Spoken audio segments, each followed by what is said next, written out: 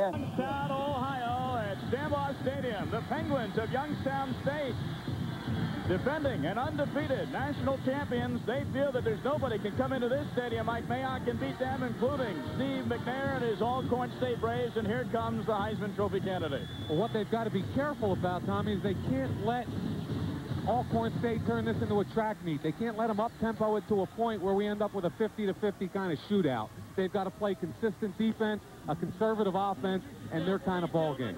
Well, if Alcorn State should pull off the upset today, it would be a real good mark for the Southwestern Athletic Conference, because the SWAC, as it's known around the country, has played 15 1AA playoff games. They have yet to win, including Alcorn State with a record of 0-2. But in fairness to the SWAC, perhaps their best team year in, year out, Grambling, never plays in these playoffs. Well, they get a little bit bigger payday down in Atlanta every year, and you can't blame them. They need the money with the Grambling game. But this is really a nice showcase, not only for Steve McNair, but for this whole club. And Youngstown State, the team with the chip on their shoulder, as you said, Mike, 11-1 in Division 1AA playoffs. Their only loss in that run was a loss in the national championship game year before last. I really got a kick out of talking to the Youngstown State players yesterday. These kids are just absolutely solidified in their opinion that year in and year out they have the best Division 1AA program in the country, yet gain no respect from it. And you know what's great? That we're at a college football playoff game. 1AA will determine their champion on the field. You don't have to have an undefeated regular season to get into this thing, and I think that's pretty good. Well, I think Division 1A could learn a little something from that. You know, you've got a championship game in every football division and every other sport, yet here it is, maybe the biggest spectacle in the country, Division 1A football, and they can't get it done on the field. All right, the head coach of the Penguins of Youngstown State is Jim Tressel, and he's had his team in the playoffs 10 seasons. Actually, this is his 10th trip to the playoffs. You see his great record in his 9 seasons here at Youngstown State. Across the way, in his 4th season at Alcorn State, is Cardell Jones, the man who says that life will go on once Steve McNair matriculates, but it won't be as rosy. Well, he's a little spoiled also because his first year as a head coach was Steve McNair's freshman year.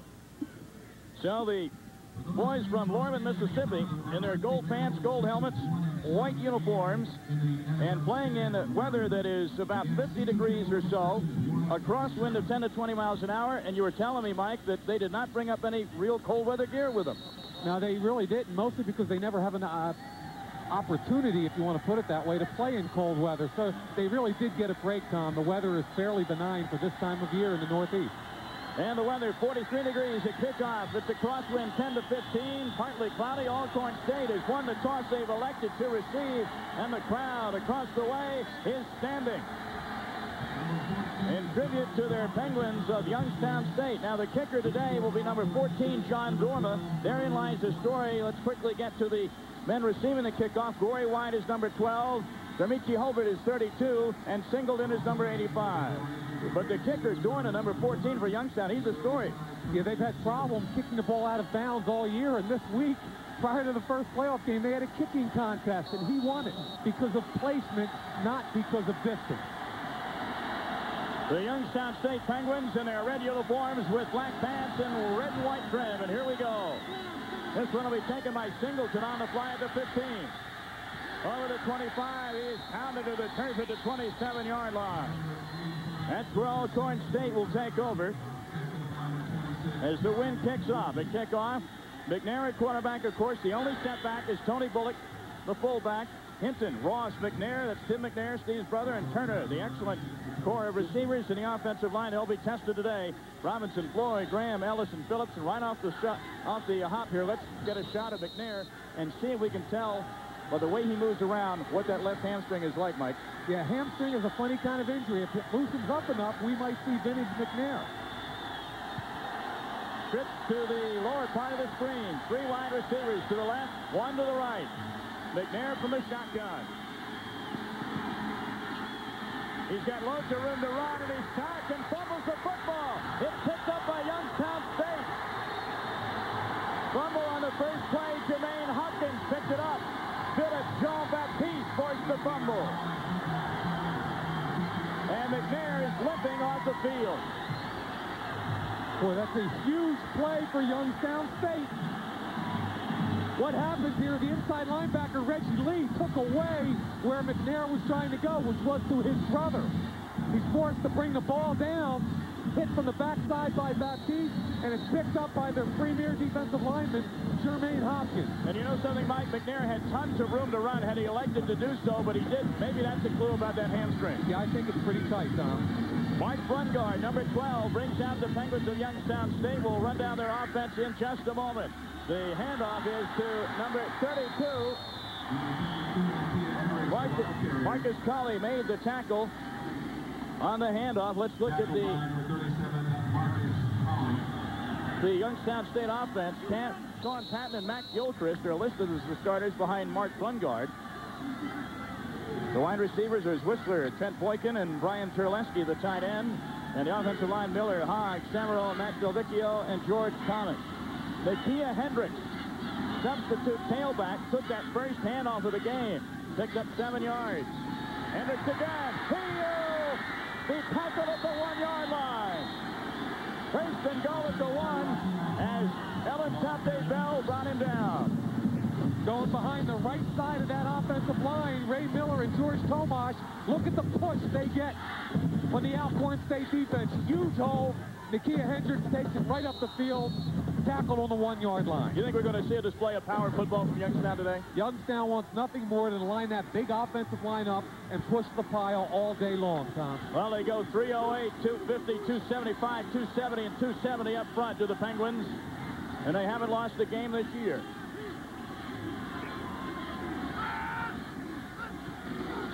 Again, the give, and the touchdown is to Nakia Hendricks, number 32, and it's 6-0 Youngstown. We played 1 minute and 20 seconds. How big a series is that? As a matter of fact, a pair of series for both these clubs. Alcorn comes out, fumbles on the first play.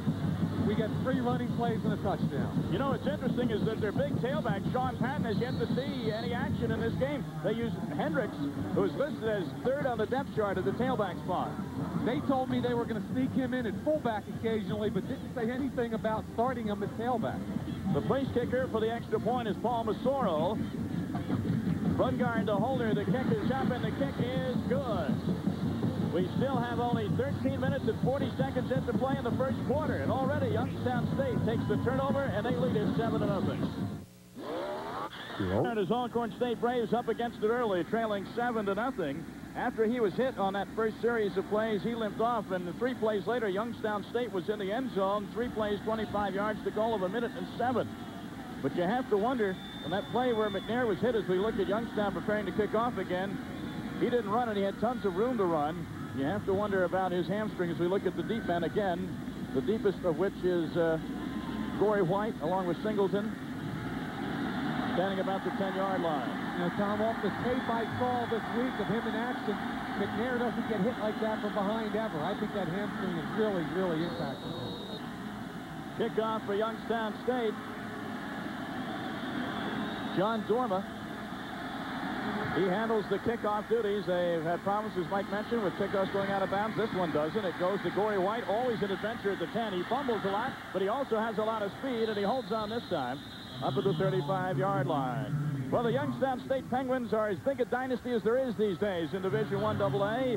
2 national championships, 1 runner-up. That's in the last 3 years alone. 57-9-2 in the 90s, 11-1 in the last 3 playoffs, and 7 straight playoff appearances, and 10 all told. Ron Jaworski played quarterback here. Cliff Snap played quarterback here, but Steve McNair doesn't play here.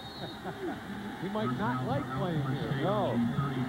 I'm sure Jaws, who's a part of our Monday Prime crew, is viewing with interest today. Again, the triple wide receiver formation. You will see very seldom, if ever, more than 1 setback in the backfield with McNair. Lots of time over the middle intended for Tim McNair. Well covered by Reginald Lee. It'll be 2nd and 10. Let's check in with Chris Fowler. All right, Tom, we told you Texas Tech is in the Cotton Bowl, but they were trailing TCU 10-0 early when the redshirt freshman, Zebby Lethridge, scrambles around, looks and finds Jason Lavender. His first touchdown of the year. They're struggling, but they're still down only 3. Meanwhile, back here in Youngstown, Chris, it's 2nd down and 10. For Alcorn State, Jerome Harness in at running back. instead of Harry Brown, and this is Harness in the flat. He will pick up yardage up to near the 45-yard line, near the first down. Vance Mays, right cornerback, on the tackle. Pick up 8 yards there. You mentioned Harry Brown's name. The reason he's not in at tailback is he's now one of their linebackers on defense. And this Alcorn State defense has been decimated by injuries this year. Yeah, Harry Brown went both ways, actually, last week against Jackson State. Tony Bullock, their starting fullback, wears number 22, would ordinarily be in place of Harness, but Harness is in right now. Third down at about a yard. McNair calls his own number and vaults forward. He should have the first down. Seems to me to take off for a lunge like that, you got to have a well hamstring. Kind of interesting. I didn't expect that at all, but it just shows you they're not set up for any kind of power offense. It's a trip wide receiver kind of look, and they're really not going to line up and go right at any team. No, they're not. With Alcorn State, what you see is what you get. And what you get is at least 3 wide receivers on every play, most of the time 4. And passing the ball about 90% of the time. That's what they do, and they do it well. Youngstown State, no doubt about it, the more well-rounded football team. And the obvious favorite today in their home field. McNair from the shotgun again. Gets away, but can't get away again. And they're going to call it an incomplete pass. They say his arm was coming forward. Jermaine Hopkins was there again for Youngstown. 2 important points to make here. That's the same thing that happened on the first play, and the reason is inside linebacker number 56, Reggie Lee, is bracketing his brother, Timmy McNair, on the seam route. He's forced to hold on to the football. That gives Jermaine Hopkins time to get to the football. Already, he's looking inside right there for his wide receiver, his brother, Timmy McNair. That was 56. Good angle to see how Reggie Lee gets under the hook pattern. Already, McNair has seen more turf in this game than he did last week, the entire game against Jackson State. Quick handoff, a draw play called, hoping to surprise the Youngstown defense. Not doing so. Jerome Harness took the handoff, and he'll gain maybe about 3. You know, let's give this Youngstown State defense their due. They're ranked number 2 in the country. They give up a total of 225 yards a game. And what the interesting stat is, only 132 in the air versus what Steve McNair averages, which is 442. Mike, a cold wind today, crosswind 10 to 20 miles an hour. How would that affect Steve McNair's routes? When the wind gusts, it's difficult to throw the ball down the field with 20 to 25 mile an hour gusts. Yeah, it's a different world from Jackson or Lorman, Mississippi, isn't it? A little bit warmer down there, I think, today. McNair going across the middle, and a pass is incomplete, intended for Donald Ross, who is inside the 40 at the 39. And Alcorn State will punt. Reggie Brown on the coverage. Once again, Reggie Lee, the inside linebacker, expanded underneath the curl pattern, made him hold the ball. McNair is not throwing the ball on time like Steve McNair knows how to. Chris Castro comes in for his first punt of the day. There's he, number 6, Castro, who frankly did not get a lot of work in the regular season. And Trent Boykin is back in single safety for Youngstown State. And a timeout has been called by Alcorn in punt formation. Now that's interesting. Well, that's because they only had 10 guys on the field. Let's give Youngstown some credit for that. They have a Ranger unit that blocks punts. They've got 8 of them already this unit. So while they figure that out, remember that we have more college football excitement coming your way this afternoon. We'll go between the hedges, Georgia Tech and Georgia, 4 Eastern, 1 Pacific time. The Atlanta Constitution asking last Sunday what has happened to the Georgia Tech program. They got beat by Wake Forest, but if they win today against Georgia, Mike, that makes their season. It sure does. That's a big battle down there. But the interesting thing is I think a lot of steam got taken out of that Tech team on that first game of the season on ESPN, where they played Arizona as tough as you could play and still lost. What does that say? Entering Super Penguin Zone. They're having some fun here with ESPN today. I love the stadium they have here. I was here in the old days with the University of Delaware. We used to have a good rivalry with Youngstown State. They didn't have this nice a stadium then. And the Blue Hens kind of had a couple upsets back in those days. We don't want to anger the local populace. I want to get out of town safely. All right, Trent Boykin is back in single safety again, number 6 for the Youngstown State Penguins, as Alcorn manages to get 11 men on the field and hold everything. Let's set this up. This is not their Ranger unit. Their Ranger unit is the punt block unit. Their punt return team is in the game right now, and they have one of the best special team groups in the country. Number 6 punting to number 6. Castro awaits the snap. Boykin awaits the punt. Some pressure on Castro, but it gets over an end-over-end kick, and here comes Boykin. Got some room. Trent Boykin over the 35-yard line to about the 37. Jerome Harness makes the tackle for Alcorn.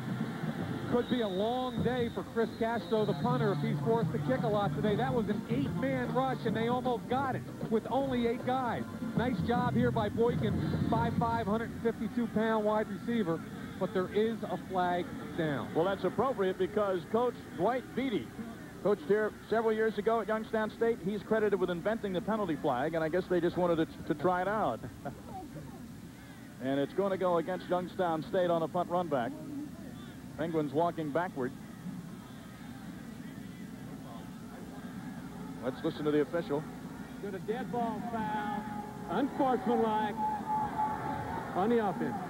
See a neutral crew here today. Mike Stanley out of the Big Sky. All the officials assigned by the NCAA. It's not the schools once it comes playoff time in 1AA. It's the NCAA that runs things. Especially in this setup the way it is, and so people out there know the home field advantage is determined by guaranteeing a certain number of tickets sold. And Youngstown State guaranteed the most tickets. That's why the game is here, not because they're seated higher.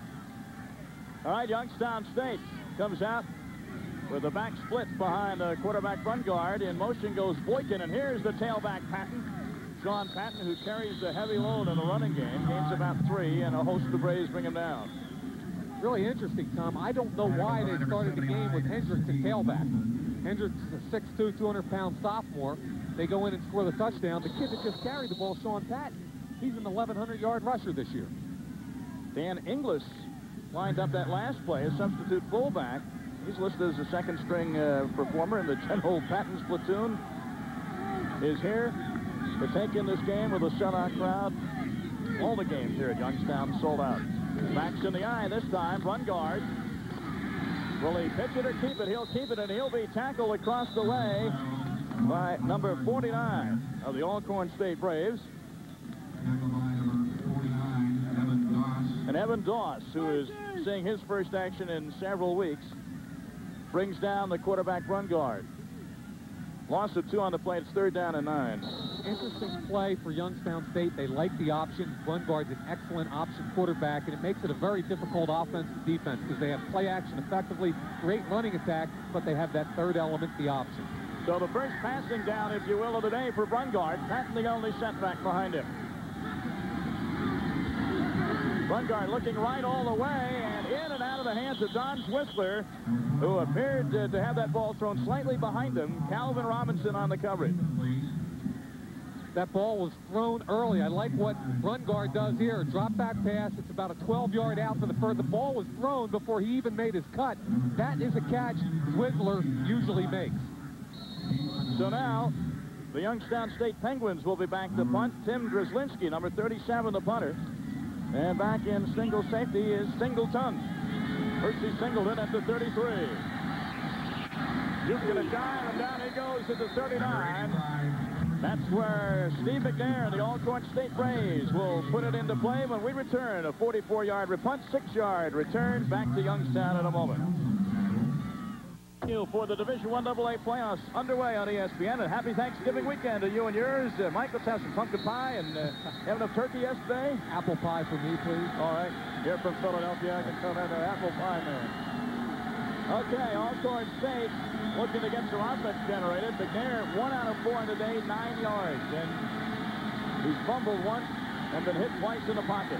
There he goes long down the center of the field, and almost intercepted by Reginald Lee. Reggie Brown also on the coverage, hit Kobe Jenkins, the intended receiver. This is exactly the coverage I've been talking about the whole game. Reggie Lee, the inside linebacker, is going to hit Timmy McNair and then run underneath him, forcing him to elevate the football, and they almost make the interception. Reggie Brown coming in over top. Reggie Brown and Reginald Lee combining that time to make life miserable for Kobe Jenkins, 2nd and 10. And this guy's a character. He's really the spiritual leader of that defense. He flies around and makes plays. 2nd and 10 for McNair and company. Wide open this time is Gerald Harness. He's got a first down. He's out of bounds at the Youngstown 45. And that may be a key pattern for McNair. That's a good point, Tom. What they need to do now is understand that Youngstown's really putting the coverage to the trip side of the field. They've got to come back underneath to the back out of the backfield. That's Harness. And Leon Jones helping to drive him out of bounds, 16-yard gain. exactly what Alcorn needs to do here is take what the defense allows you, and you get a good look at the secondary after this play. You'll see they really go front side heavy. Well, they used that pattern quite a bit in the second half last week against Jackson State after McNair's hamstring gave him trouble. McNair has his man, that is Kobe Jenkins, who's driven back by Leon Jones, but not until he gets inside the 40 to the 39-yard line. Well, what did we just talk about? Taking what the defense gives you. You can see he's going underneath 2 times in a row there, and that's what they're going to have to do. Youngstown will not allow them to beat them 20 yards and further down the field. You've got to take it underneath. It is 2nd down and 3. McNair now 3 for 7, 32 yards on the day. Jim McNair in the slot to the left. Quick pattern out to the right to Donald Ross. And Ross, does he stay in bounds? We'll have to await the official's mark. I believe it's enough for the first down. Ross had 3 touchdown catches last Saturday night in Jackson against Jackson State. Keep in mind what's happening here. They're in a 2-deep coverage nickel with the linebackers rotating out to a zone, looking with blitz coverage up front. So what he's going to see all day is a 2-deep look with either zone or man underneath. McNair has Alcorn State on the Youngstown State 27. First down and 10. 7-0 Youngstown. McNair quickly again, and he's going to hit that pattern till they cover it. Donald Ross got some room, and he's out of bounds deep in Youngstown territory. Lester Weaver drove him out. Maybe inside the 10-yard line, have to wait. We have a tough vantage point here. We're rather low to the ground from our vantage point. So we don't have the... Here it is at the 14-yard pickup. Take what they'll give you. Get the ball out there quickly to your wide receiver, Ross. You bust the tackle and pick up another first down. So it's 1st and 10 for Alcorn down at the 13-yard line. Crosswind from McNair's right to his left. Lots of time going for 6 points and not coming close to Tim McNair. In the area was Vance Mays. When they're in the red zone, Steve McNair is usually looking for one guy, brother Timmy. He's the inside receiver of trips. He's standing in the pocket. He's looking for his brother who pulled it up. And Vance Mays is really the closest guy to the area. You know what'll be interesting here, Mike? If he has some time and his receivers are covered, to see if Steve McNair does test that leg and take off. Well, so far, Tom, you've had him all season, but so far he hasn't even done it once today. No. He would do it at any time from any place if he was 100%. Quickly going to the air. Kobe Jenkins has it. Kobe Jenkins near the goal line. And it's a touchdown. McNair to Jenkins, and Alcorn State is on the board. Great recognition both by McNair and by Jenkins. It was a free safety blitz, leaving Jenkins in 101 coverage. Number 2, Lester Weaver, comes right up the chute. 101 coverage. You get it out to your release receiver right there, Jenkins, and he's going to take it into the end zone. Great job. David Giacano on to attempt the extra point. Number 8, David Middleton, rather Percy Singleton will be the holder. Number 81, Vincent Thompson. Rather Vincent Thompson the holder. Pardon me.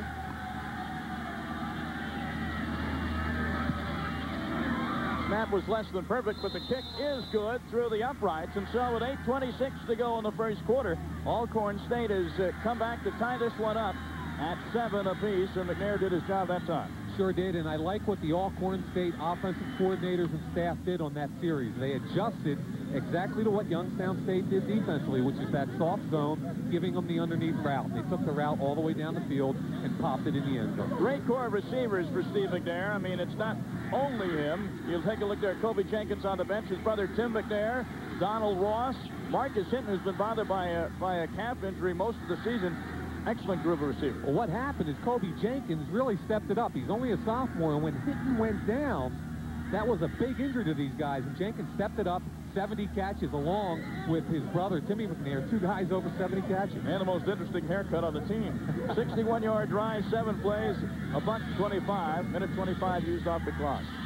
I think that would look great on you, Mike. Yeah, I don't have a whole lot left to talk about, so anything would look good up there. You. All right, back to receive for the Youngstown State Penguins. There's the kickoff man for Alcorn, number 16, Castro. And back to receive is Randy Smith and Sean Patton. Randy Smith is the guy they want to handle. He's number 1 in Division I AA, averaging over 37 yards at kickoff return. Kickoff is end over end, and it's short. And it's picked off by one of the up men over the 30, the 35, the 40-yard line. That is Matt Gilchrist, the starting fullback. And good field position for Youngstown in a 7-7 game. Let's go to Chris Fowler. Okay, Tom, our two 1A college football games are now at halftime. Virginia, after trailing 7-6, gets a touchdown on a quarterback sneak from Mike Groh, leads NC State in a battle of two teams that are 5-2 in the ACC. Texas Tech, after falling behind 10-0, gets a touchdown. Lethbridge has been sacked 3 times. They still trail TCU by a field goal. Tom? All right, thank you very much, Chris. 1st and 10 for the Penguins of Youngstown State on their own 41-yard line. Good ball game here. 1AA playoffs if you're just tuning in. Alcorn and Youngstown tied at 7. Mark Brungard, his 3rd offensive series of the day. Brungard pitches out to Sean Patton, who is nailed behind the line of scrimmage by Marcus Colley. Great play by Colley, but what set it up was the penetration by outside linebacker Jermaine Brown, number 48. He forced an early pitch. Watch Brown's reaction here. 48 slips right through the hole created by the pulling tackle, and that pushes the pitch out early and allowed the tackle to be made. Loss of 2. It'll be 2nd out and 12. You know, Youngstown State was very impressed with their first series with college football. If I were them, I'd stick with it. It doesn't look like they're going to out-quick Alcorn today. Now, Alcorn was trying to run through holes created by the pulling guard and tackle. Patton, the lone setback behind Brungard on 2nd and 12. Brungard looks for Patton in the flat, has his man up at the 45 where he steps out. Gain of about 7, I believe. Just to finish your point, Tom, it really is a classic battle between the size of the Youngstown State offensive line versus what you see is the quickness of the linebackers and defensive line. Now, here's the big guy in the defensive line for Alcorn. That's Bryant Mix, number 50. Look at the hold. The only way he was kept out by by Paul Kokos, was a hold that was not called. 2 wide receivers down low, 2 up at the top. So an Alcorn type look for Brungard at Youngstown. Patton the lone setback. They're down at 7. Has his man Trent Boykin. He's wide open in the secondary down at the Alcorn 30. Dante Dowers brought him down after 26 yards. Great read by Brungard, the quarterback. He was looking for Zwizzler inside. Zwizzler wasn't open. He waited for Boykin to come in behind. First look is Zwizzler. It's not there. Hold on the ball. Now you come back on the deep in route to Boykin. And Boykin's only 5'5", 152. But boy, is this kid exciting. So Trent Boykin picks up the first down from nearby Kent, Ohio. He splits out to the bottom of the screen. Backs in the eye. Sean Patton on the give. Sean Patton is tackled by Colley, but he picks up significant yardage to about the 23. Just pure power football. They want to line that line up, and their big fullback, Dan Inglis, and that's an isolation block on the linebacker and give the ball to the tailback right in behind. Good block by the fullback Inglis, opens up a hole, and Patton does a nice job twisting and turning and picking up about 8 yards. It'll be 2nd down and just over 2. 6:40 and counting left here in the first quarter from Youngstown.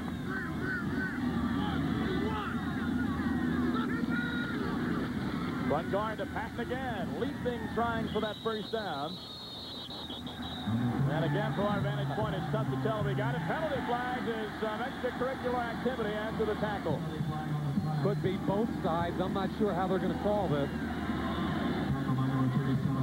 We didn't see what precipitated that.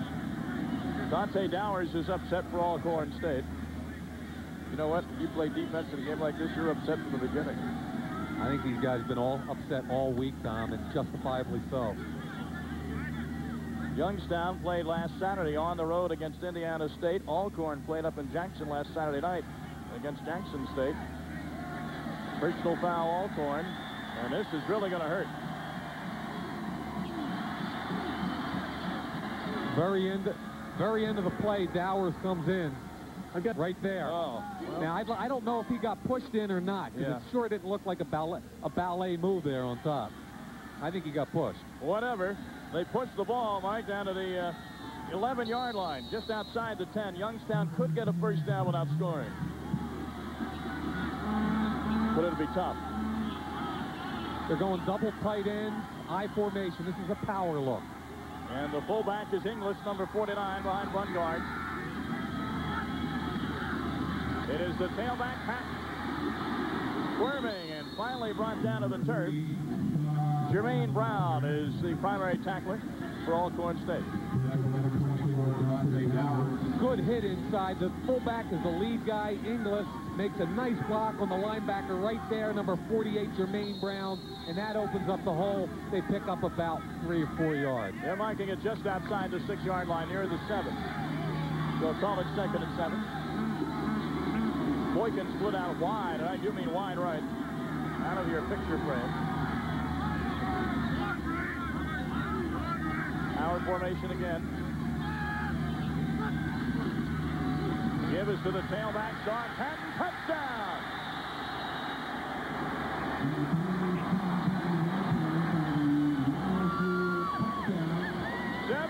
For Patton, his 10th touchdown of the season. Couldn't have picked a better time. Now, what they're doing is they're showing Alcorn a variety of formations. Double tight, 2 wide. This is the stretch play. Left side of the line, Cocos to DeVicchio, and you just let Sean Patton pick his hole.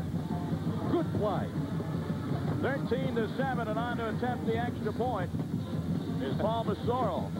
I think Sean Patton's got to learn to run through the end zone and not stop 1 yard deep. Yeah, Dante Dowers was even more upset that time. Massoro's kick is up, and it is good. 5 minutes, 18 seconds still to play in the first quarter. Here from Youngstown State, the Penguins have established a touchdown lead over Alcorn. To Stanbaugh Stadium in Youngstown, Ohio. Mike Mayock, I'm Tom Mees. Youngstown and Alcorn State, Division I AA playoffs, and a big payoff for Sean Patton that last year. Kid has not played football for 3 years. Played on the national championship team back in '90. This is his first action. He dropped out of school, got his grades back to where they are, became an 1,100-yard rusher this year.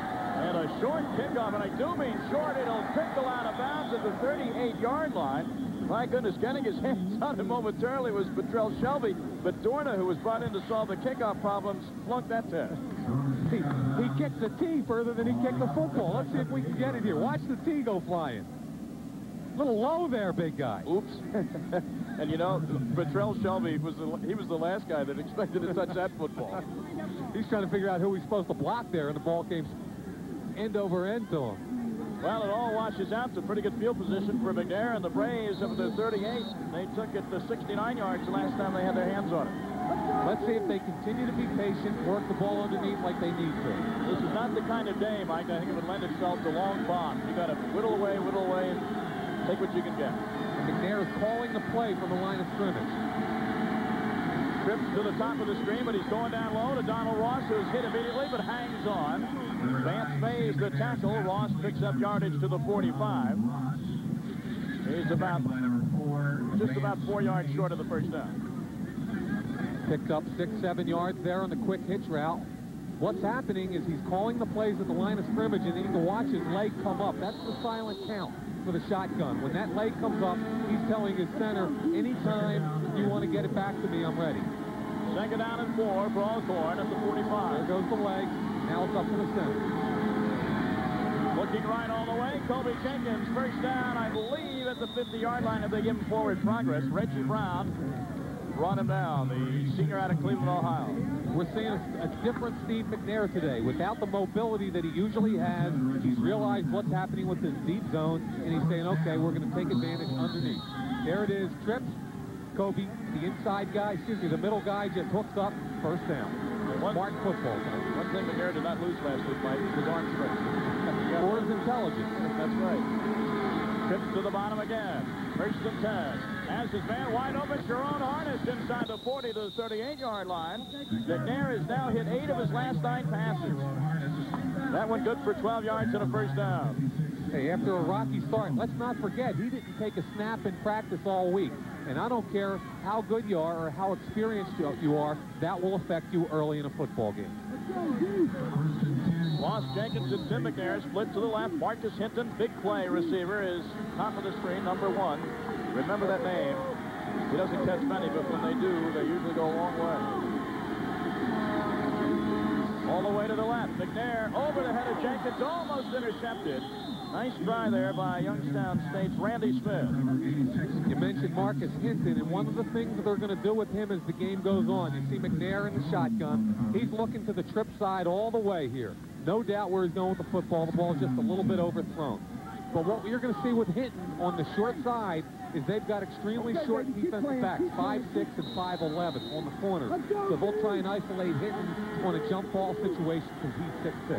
There you see the play selection, no surprise, heavily weighted in favor of the forward pass for Alcorn State. 2nd down and 10. Loads of time for McNair. Look at this. You could have a coffee sandwich and dessert. Tim McNair is open to the 20 down to the 15-yard line. Chris Jones the tackle, but no matter what quarterback on what level, you give him that kind of time, you're in trouble. You notice, though, the mobility, once again, on that 22-yard gain is not there. The linebackers are lined up at 7 to 8 yards deep. That's unheard of for Youngstown State. They're usually about 3 yards. Sooner or later, though, if you give this guy enough time, brother to brother, 22 yards. Ball is down on the 15-yard line, 1st and 10. Steve McNair to his brother. That's right, Tim McNair. They're both seniors in eligibility, and they will both matriculate after this year. One to a bit higher plane than the other, I have a feeling. McNair going for the end zone, intercepted. Picked off by Leon Jones, and he is going places.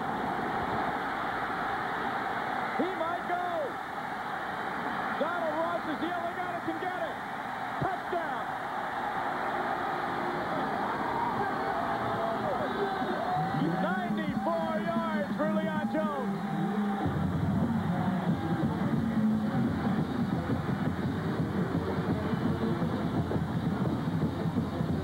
McNair had one picked off, and it could break Alcorn State's back early. The key is the ball tipped at the line of scrimmage. I think Andre Jethro got it. I'm not sure, but Leon Jones takes it at the 6-yard line, goes 94 yards.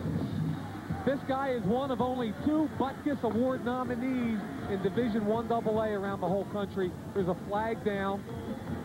I think you're going to have excessive celebration. Yes, that's what it is, yep. And that's one of those rules that, frankly, they could throw out in most cases in my book. Now, I think there's a distinction to be made. If you're putting the ball in the face of the opponent, it's one thing. If you're taunting. Number 25, Paul Mascaro got the extra point. But if what you're doing is merely celebrating a great football play, I don't like the idea. I got a dead ball foul, unsportsmanlike conduct, celebration by the scoring team. Touchdown is good. Mark off the penalty on the kickoff. Hey, I don't blame the official. He's told to call that. You can't blame him. But if you're Leon Jones and you ramble 94 yards at 6'2", 22, and you score a touchdown in a playoff game, you deserve to be able to celebrate. And as long as you don't stick it in the other guy's face, let him celebrate. He's a college kid. I agree. There's a distinction to be made between flagrantly flaunting it in the face of the opponent and just celebrating because you made a heck of a play. Massaro's extra point will come momentarily. Kick is up, and the kick is good. So Youngstown State has turned 2 Alcorn State turnovers into quick touchdowns this afternoon. And they have a 2-touchdown advantage over the Braves, who are a bit shell-shocked up here from Lorman, Mississippi. Alcorn State has been behind by a couple of touchdowns several times this year, but not against this caliber competition. Let's see if we can see who tips the football. Look at 40 right there. That's what I thought. Andre Jethro. He's the nose guard. He was a high school linebacker, Jethro, and that's one of the things as we see this big guy ramble that Youngstown State's defense does. They're kind of ahead of their time. What they do is they've got 2 high school linebackers as a defensive lineman, and they got linebackers that run like defensive backs, so it's predicated on speed. Is that the Ron Jaworski in that penguin suit? Jaws, if you're watching, we're thinking about you out there. Is that Jaws or is that Cliff Stout? Could be Cliff Stout. Well, Cliff spent a lot of time on the sidelines in his career. That could be Stout. Terry Bradshaw's caddy. That's right. Well, McNair has got it all right in front of him now. Down by 2 touchdowns, yet still the first quarter. And I don't think you're going to see him get too extravagant, but you want to stop the bleeding here, or else it could be lights out early. Well, Sunday night NFL on ESPN. Drew Bledsoe and the New England Patriots against Marshall Faulk and the Indianapolis Colts. Be honest now. 7-8 weeks ago, did you think this game would be a big game? But it is for both teams as they're fighting for the playoffs in the AFC, 8 Eastern, 5 Pacific time, right here on ESPN. Well, I think you knew Bill Parcells was going to get it done in New England, especially with a talent like Bledsoe, and I just get a kick out of watching Marshall Faulk play. Well, now, wait a minute. I know the country took a turn to the right in the recent elections, but that's ridiculous. Chris Berman for president? He's too tall to be president. Among other things. Jordan, remember the penalty for the celebration. He'll kick it off from the 20. This will give Alcorn great field position. If they can hang on to it, Singleton does, and he's tackled almost immediately up at the 46-yard line. So Alcorn State, the bad news is they're down by 2 touchdowns. The good news is that, again, they'll have excellent field position. But let's think how big a play that was on the interception, because Alcorn was driving at least a field goal. So that's a minimum 10-point turnaround just on the interception and the turnover. Now McNair, of course, he has to keep his confidence level up. Mike, he was rolling. He had hit, what, 8 out of 9, was looking good, second series in a row. I don't think this kid's going to lose a confidence level. From the tapes I see, he's at his most dangerous when he's behind by 2 touchdowns or more. Then they really open it up. Just ask the Southern University Jaguars. Or Troy State. That's right. Probably watching today before he let these things into the game fantasy tomorrow. McNair up to the flat, overthrows Donald Ross. Overthrows Ross. It'll be 2nd and 10. You know, the more I watch Steve McNair, the more I think that hamstring's bother me. Watch the mobility. He hardly moves at all in the drop back. Here's the zone defense, the soft zone, sitting back. He threw that ball off his back foot, and that's not like Steve McNair. That means the ham's bothering him. He can throw it well off his back foot. I've seen him do that lots of times, but that's not the way he would like to do it. McNair hasn't really attempted to run in this game. Oh, his left leg is really bothering. You can see it on his drop back. Completion to Marcus Hinton inside the 45 to the 43. That should be a first down. Vance Mays with a tackle. Now that looked a little bit more like Steve McNair, but he still is not pushing off that back foot and throwing it as hard as he watched him. He's going to go back 3 or 4 yards. He'll bounce around in the pocket a little bit, but he just does. It's more of an arm action than it is a lower body. Yep. And he's a classic drop back pass. He's a great arm. We're not seeing Steve McNair today. First and 10 on that completion to Hinton. Ball at the 42 of Youngstown. Off the hands, it back into the hands of Jerome Harness. Good concentration as Reginald Lee hit him a ton. But Harness out of the backfield made the catch.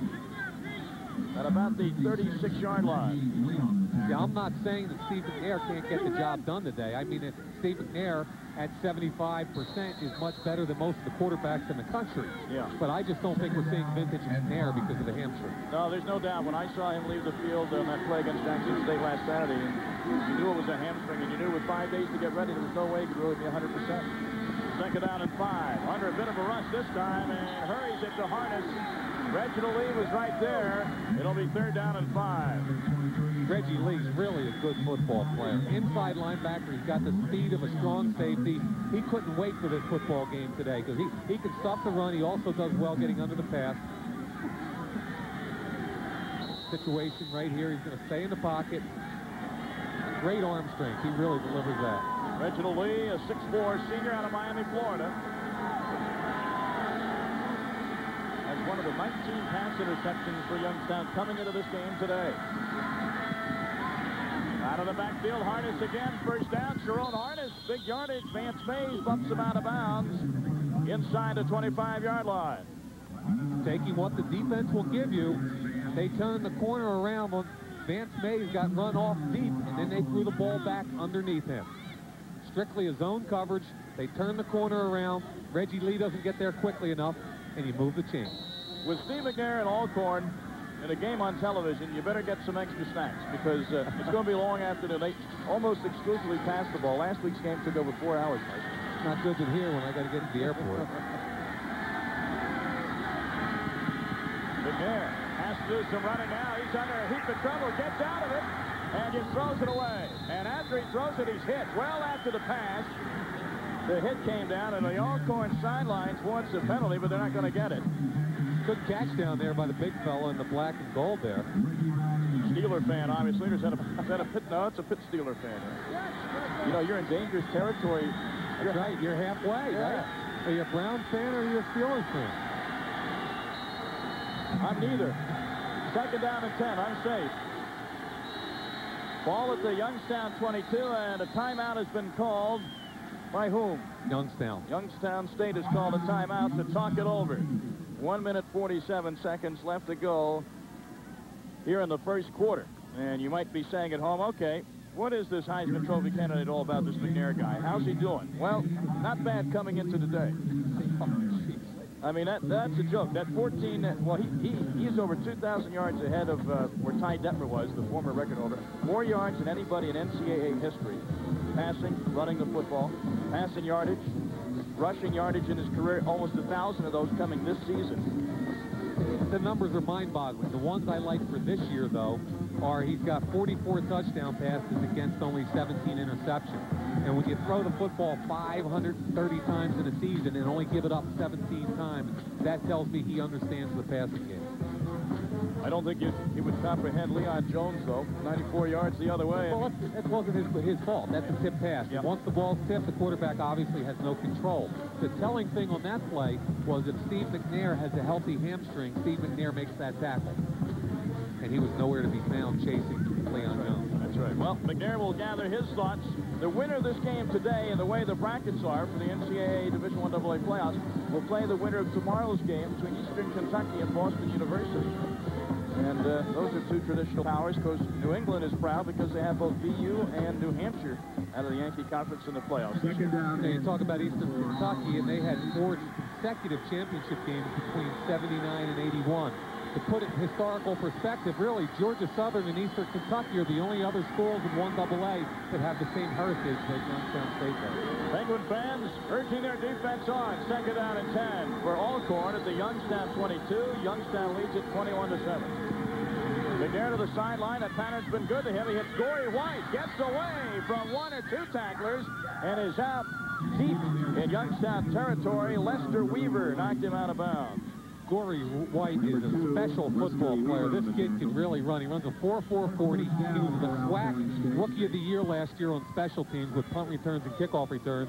And for them to win the football game, they got to get the ball in his hands in the open field and let him make people miss. It's first to go Alcorn at the Youngstown 8-yard line. White's only negative point is he fumbles regularly. Yep. That's why he doesn't see as much action as he should. Long count for McNair. Looking end zone all the way. Now he's going to take off and throw and just can't hit Donald Ross in the end zone. McNair's pass intended for number 2, Donald Ross. Lester Weaver on the coverage. I think it's obvious from this play right here that he does not have the mobility we've seen before. This would be a situation where he'd hit the corner hard and put pressure on the defense. Because he's not able to, they're able to sit back there in that zone. Look at him. Usually he'd take off and put a heck of a lot more pressure on the defensive backfield. He doesn't have the ability to do that today. 2nd down and goal for the 8. Alcorn needs to come away with some points on this drive, I would think. Even though it's still the first quarter. McNair stepping up. Now stepping down to the turf. He is sacked. Mike McLeod got him and brought him down. It'll be 3rd and goal. Mike McLeod. Youngstown ran a little twist in the defensive line. Little jailbreak back there. What happened was Jethro ran around Kahn, put some heat on from the backside, flushed him out, and the tackle's made inside. And McNair, by Mike McLeod, getting up limping. He's basically playing on about 1.5 good legs out there. Loss of 6, 3rd and goal from the 14. The kid that made that play just came off 2 years of minor league baseball, Mike McLeod. 3rd down and goal.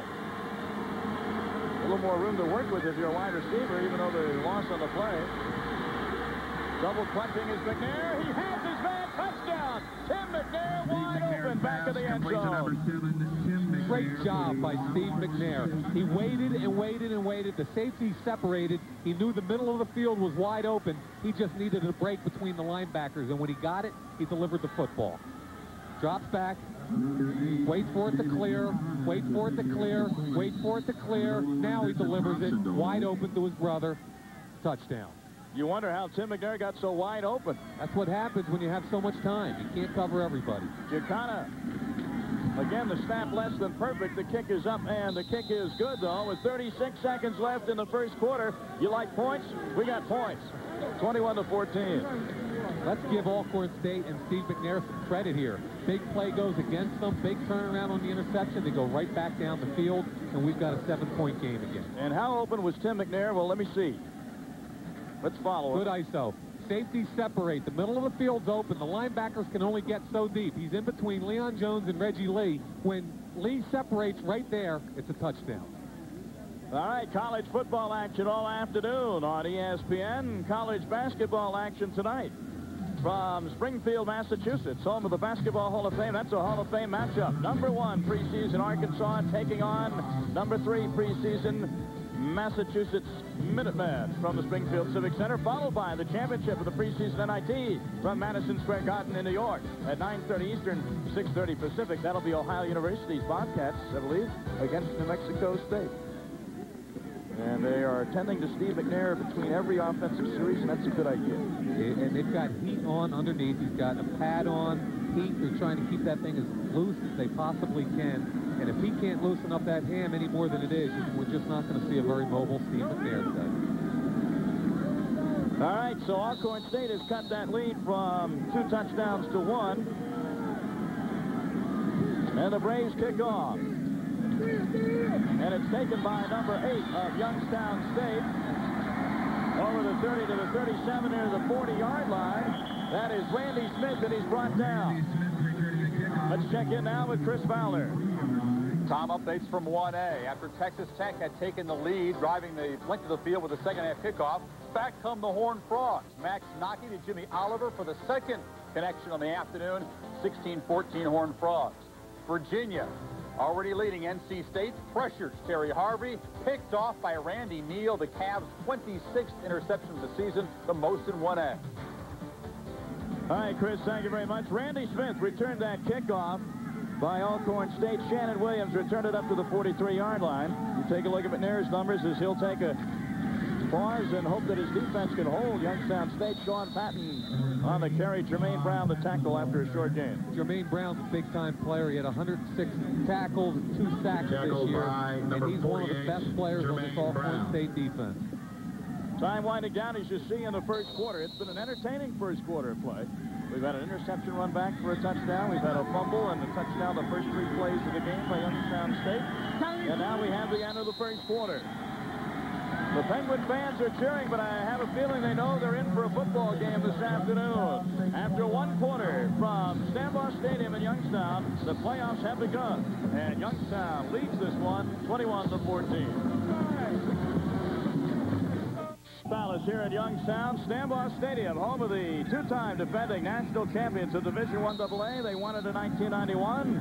They won it again in 93, and they have yet to taste defeat here in 94. The Penguins of Youngstown State 10-1, and their quarterback, the junior Mark Brungard, leads them out. First and 10 to open this drive from their own 45-yard line. Sean Patton the carry. And he's tackled for little, if any, gain. Sidney Middleton of Alcorn, the first to hit him. This kid, Brungard, we spent a lot of time talking about Steve McNair, but the kid on the other team, Brungard, only a junior. He's already got a national championship ring he wears. He was the starter last year. What the coaches tell me about this kid is, number 1, he makes great decisions. Number 2, he avoids turnovers at all costs. And lastly, he gets them out of bad calls at the line of scrimmage. Well, Brungard, junior out of New Middletown, Ohio. 13 touchdowns, only 6 INTs this season. Faces a 3rd down and 8. He's changing the call right now. We talked about getting out of bad calls from the sideline. He just did. Crowd's very quiet when Youngstown has the ball. One Brungard and his receivers to Heron. He hits their tight end, Terlesky, who rumbles into Alcorn territory. Calvin Robinson brought him down.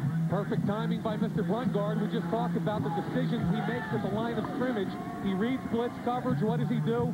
He splits the back, 3-step drop, bang to the tight end over the middle, Terlesky, and it's a first down, 17-yard gain. It's one way to get out of the 3rd and 8 pickle. Picked the right audible there, didn't he? He knew he had the middle of the field open, and that was his hot receiver right there, Terlesky. Darnell Bracey goes wide to the top of the screen. Trent Boykin goes wide to the left of the slot man is Don Swissler in 1st and 10. The Alcorn 38. Brungard, little screen to Patton. He's got some room. Sean Patton eludes a tackler. Down the sideline he goes. Ellen Tate Bell made the tackle and may have saved a touchdown. Well-conceived play. They had the tight end and both wide receivers to the wide side, ran them off down the field, and then came back on the screen the other way to Patton. Really well done. Reverse angle here, coming right in your face. Good look at Sean Patton. He's got the offensive lineman in front of him. Good block there by Ray Miller, the big 308-pound guard, and Sean Patton does the rest. Run guard to Patton gets it down to the 14-yard line of Alcorn State. First and 10 there.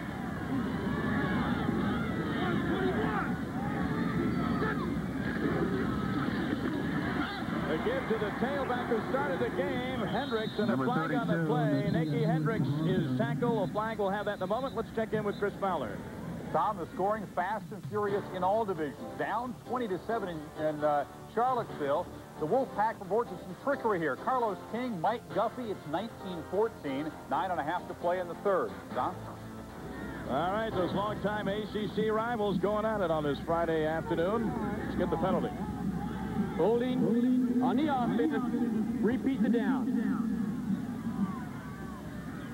Hendricks was tackled, but there was some holding going on, and it'll be first down and slightly longer yardage. They'll march it off 10 yards. Well, this is what power football is all about. They get in the I formation. 49, the fullback, is going to be blocking on the outside linebacker, Colley. Look at the collision at the point of attack right there. Colley, 37, is only 175 pounds. 10-yard penalty for the spot of the foul. Puts it back at the Alcorn 22, where it's first and 18, and front guard. Good play, fake to Whistler, and he's in the end zone. Touchdown. Number 12. What an effort by front guard. John Whistler for the YSU touchdown. Good play fake by front guard, and an excellent pass to Whistler for the touchdown. Once again, it's recognition. They recognized the blitz coverage. They ran the post corner route, picked up the blitz. It was all man-to-man at this point. Play action. Whistler's going to run the corner route at the top of your screen. He gets the separation from Eliante Bell, and it's a touchdown. So Massaro is on to attempt his fourth extra point of the afternoon.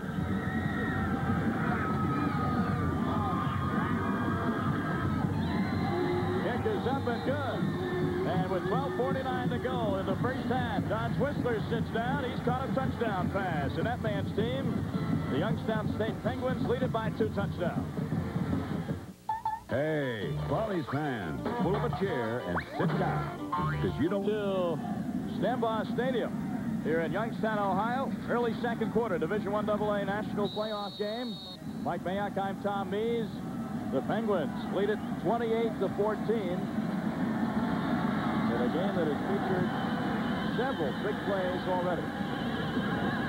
Richie Singleton receiving the kickoff of John Joyner. Singleton for Alcorn State over the 30-yard line, back down at about the 32 before the whistles blow. And that's where Steve McNair and company will have it first and 10. Front guard very efficient today for Youngstown. 5 out of 6, 94 yards, and that touchdown. See, it took 6 plays and just under 3 minutes to complete. One of the more efficient drives you'll see from a club like Youngstown State. Used to plotting, they're not used to those big post corner routes for touchdowns. Well, a lot of people felt if this game was a track meet, it would favor Alcorn State. We've seen a lot of scoring in Youngstown State with a 2-touchdown lead. Are you surprised, Mike? A little bit, but let's face it, some of those scores off turnover, so it's a little different kind of ball game.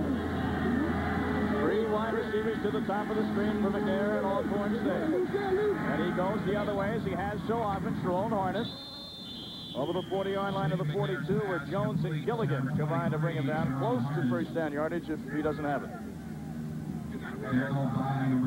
Tom Tolucci, redshirt freshman, in at the corner. He made the play that time. They're playing a 2-deep zone. He's the coverage man underneath. Steve McNair taking what they'll give him. And they give him about 9 yards and 10 inches. Second down and inch. I would say it's a great time for play action, but look at this. First time today, he's under the center. Didn't expect we'd see that today, and well, actually the second time. The other time was the other quarterback sneak. Exactly. Did it tell you anything? Well, what it tells me is that they don't have any running backs to drive over the pile, right? That's what it tells me. I guess it says if he's under center, it's a quarterback sneak. Yeah, because they have nobody else to get a couple of inches.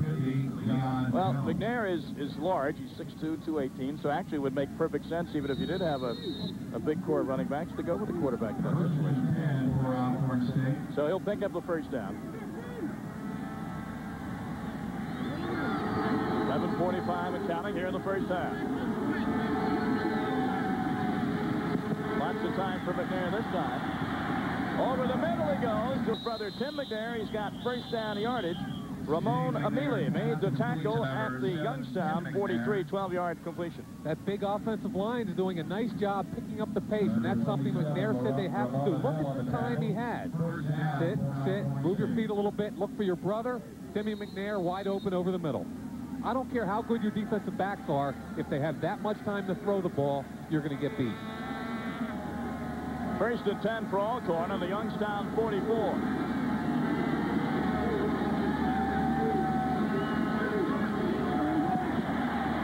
Avoids the first rush. Has his man open, that's Donald Ross, who is tripped up just outside the 35-yard line by Randy Smith.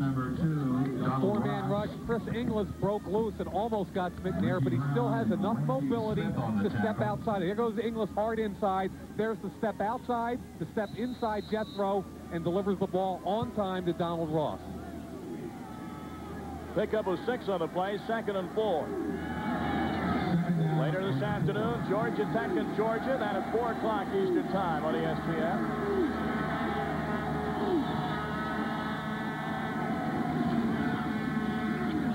McNair steps up a little bit now. Down the sideline, a bad decision, intercepted. Tom Paolucci on the interception, and that was a bad decision by McNair. Sure was, and Paolucci, in for the first series of the game, has already been involved in 2 plays on this series. This play, Paolucci makes the interception. It looked like McNair was trying to throw into double coverage on the sideline. One of the few times he's gone away from the 3 wide receivers. He's looking back towards the single receiver who's double covered underneath. Actually, that's just a great play by Paolucci. He's the guy that tipped it, and he's the guy that caught it. Another turnover, and Youngstown State has taken 2 of them into the end zone this afternoon. They'll take over first and 10 at their own 18. Second interception of Steve McNair on today. The tailback, Patton, he's head up with Brian Mix, and that means he doesn't go very far. Gain of around 2. Brian Mix is a little bit scary. I mean, he's 6'4", 275, and the coaches tell me that he runs a legitimate 4.6 40. That is scary. There's McNair's totals on the day. Yes, he has 2 touchdown passes, but yes, 2 interceptions, 1 return for a touchdown. The first interception, not his fault. The second one, he tried to force. Second down. So they give the running back Patton the gain of only 1. 2nd and 9.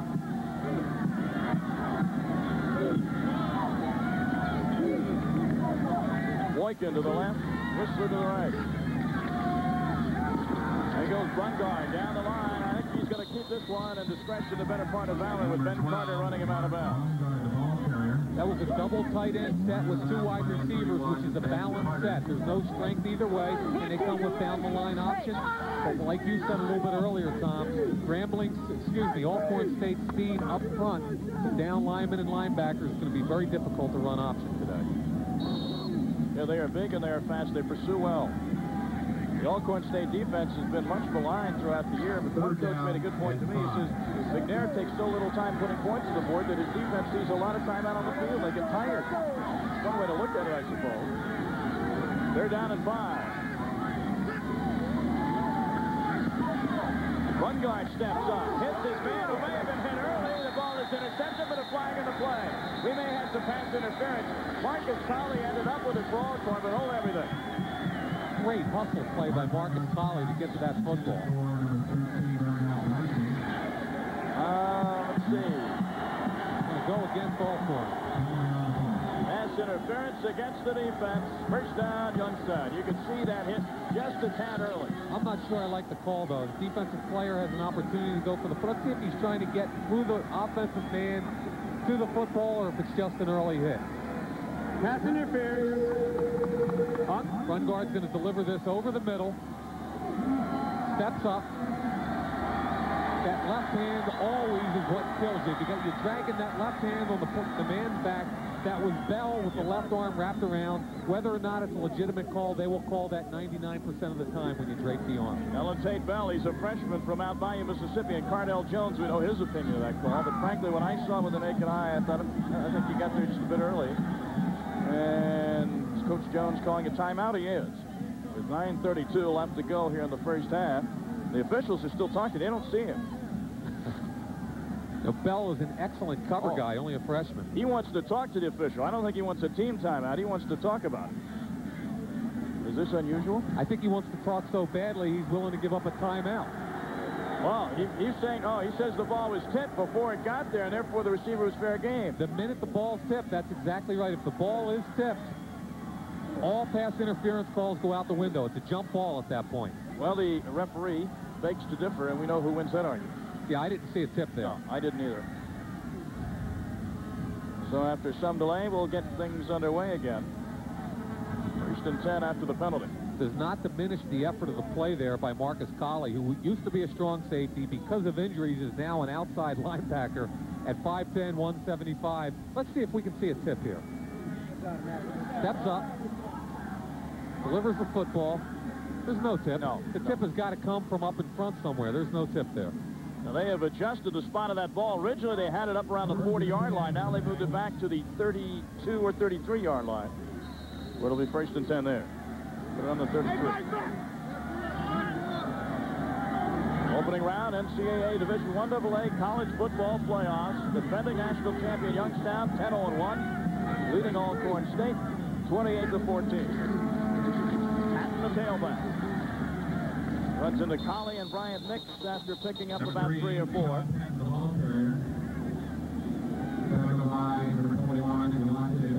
You wonder why these guys want to run the football at Alcorn, and the answer is the 2 inside linebackers at this point, Tom.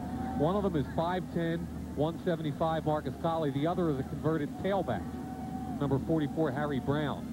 So that's why they're trying to get after him. They have a huge size advantage inside. Second down at 6 for Brungard and the Penguins at the 37.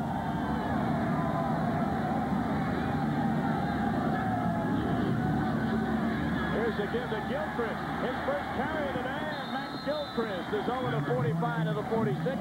Calvin Robinson brings him down, but not until Gilchrist picked up the first down.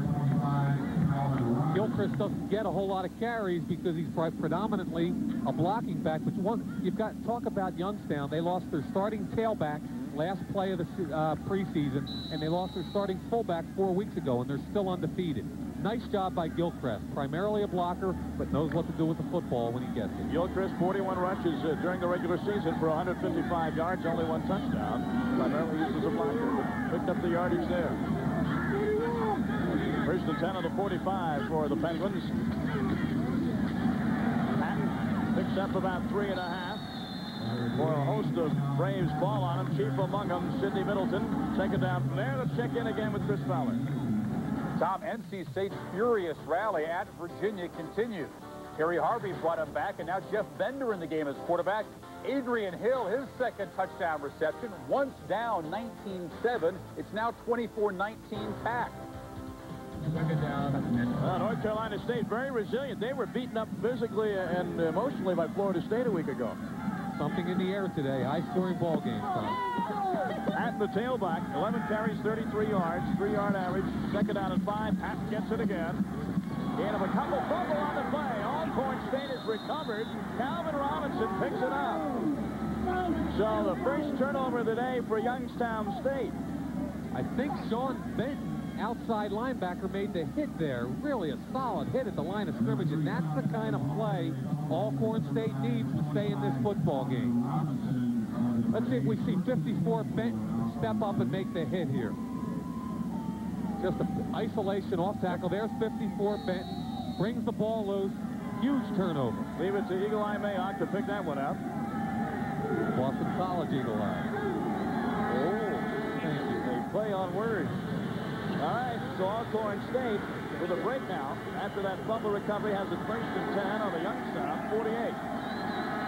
There you see the turnover scoreboard on the day. Trips to the bottom of the screen for McNair. Pressure on, he's going long, he's got Tim McNair, and he is hit from behind. Art Great coverage in the secondary. The somewhere out of Youngstown may have saved a touchdown. Timmy McNair almost got that on the way down, lying on the ground. Great individual effort here. This is the kind of play I expected to see to challenge the two-deep zone. When you play a two-deep zone, you've got to challenge the seams. A guy down the middle, two down the sideline. That's what this play is. He's going to put into the wind some air under the ball. Watch the second effort here. The ball could watch it. Hits him in the helmet, then on the back. Oh, he almost comes up with it. That was closer than it looked. I thought excellent defense there by Carter to help knock it away.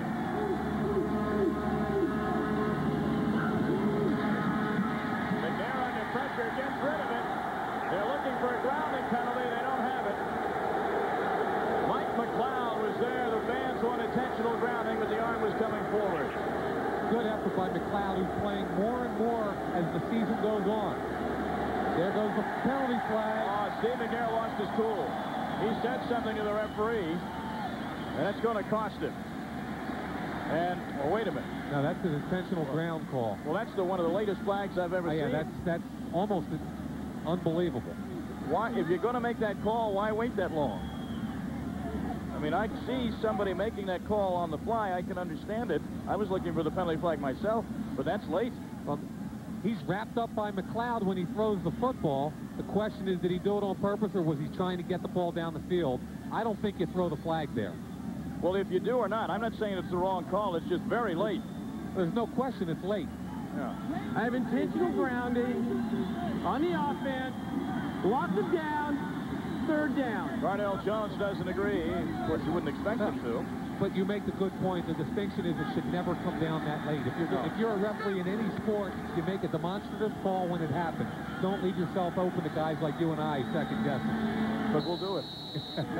Well, that brings up a 3rd and 20. We'll do it in a minute. 3rd and 22. Interesting to see if the Penguins put on a big rush on McNair here. It's like 4 men are coming. Yep, they're playing it straight. McLeod almost got him again. Down the right sideline. Tim McNair, and does he have it or not? No, incomplete. Another great effort. It'll bring up a punting situation. Art Carter again on the coverage. That's just a jump ball situation. Carter and Smith had McNair bracketed. I'm not sure why he's throwing that football in that situation. The score is 28-14. There's still a football game here. There's no need to force that. Chris Castro is back to punt. Trent Boykin will receive it. Let's take another look at it. The same type of situation. He makes a couple people miss. Now he's going to throw it as far as he can throw it. The guy's bracketed. His brother is bracketed between Smith and Carter. Really no shot at that. And lucky, frankly, that it wasn't intercepted. Uh-oh, Castro is going to go down. Bad snap from center. No, they're not going to allow the return, but Jermaine Hopkins brought him down, and that's where Youngstown will take over. Youngstown has blocked 5 kicks. They've deflected 3 more. They take more pride in their special teams than any college team I've ever seen in my life. And they're coming up big again, even though it's a bad that ball ought to be handled there. Look how quickly they get there. It was moving on Castro. In fairness to the young man, there is a crosswind. I think that ball moved. Yeah, but he's still got to catch the football. But I'll tell you what, even if he handles it, I think Reggie Lee is there early enough to make the play. So, the turnover scoreboard goes once again in favor of Youngstown State as they'll pick that up and go 1st and 10 for the Alcorn 23. Let's see if they run the ball here conservatively, if they go play action and try and make a big play. I think one guard might go for the whole thing right here. Long. There's Hendricks. Well, maybe I'm right. He's down near the end zone. And out of bounds near the goal line. Mickey Hendricks, 18-yard gain. He's out at the 5. Second time today they've run the stretch play. The first one was a touchdown to Pat. The second one almost a touchdown to number 32, Nakia Hendricks. Nakia Hendricks, of course. Here's what happens on the stretch play. The key is to block by the fullback to seal the corner. The tailback can choose any hole he wants. He kicks it correctly outside because of 49 Inglis's seal block on the corner. Nakia Hendricks, of course, started this game in place of Sean Patton just on the first series, though. Picks up a big play there, 18 yards. First and goal for Youngstown State, knocking on the door again. Here goes Patton. Nice thing into the end zone. Touchdown.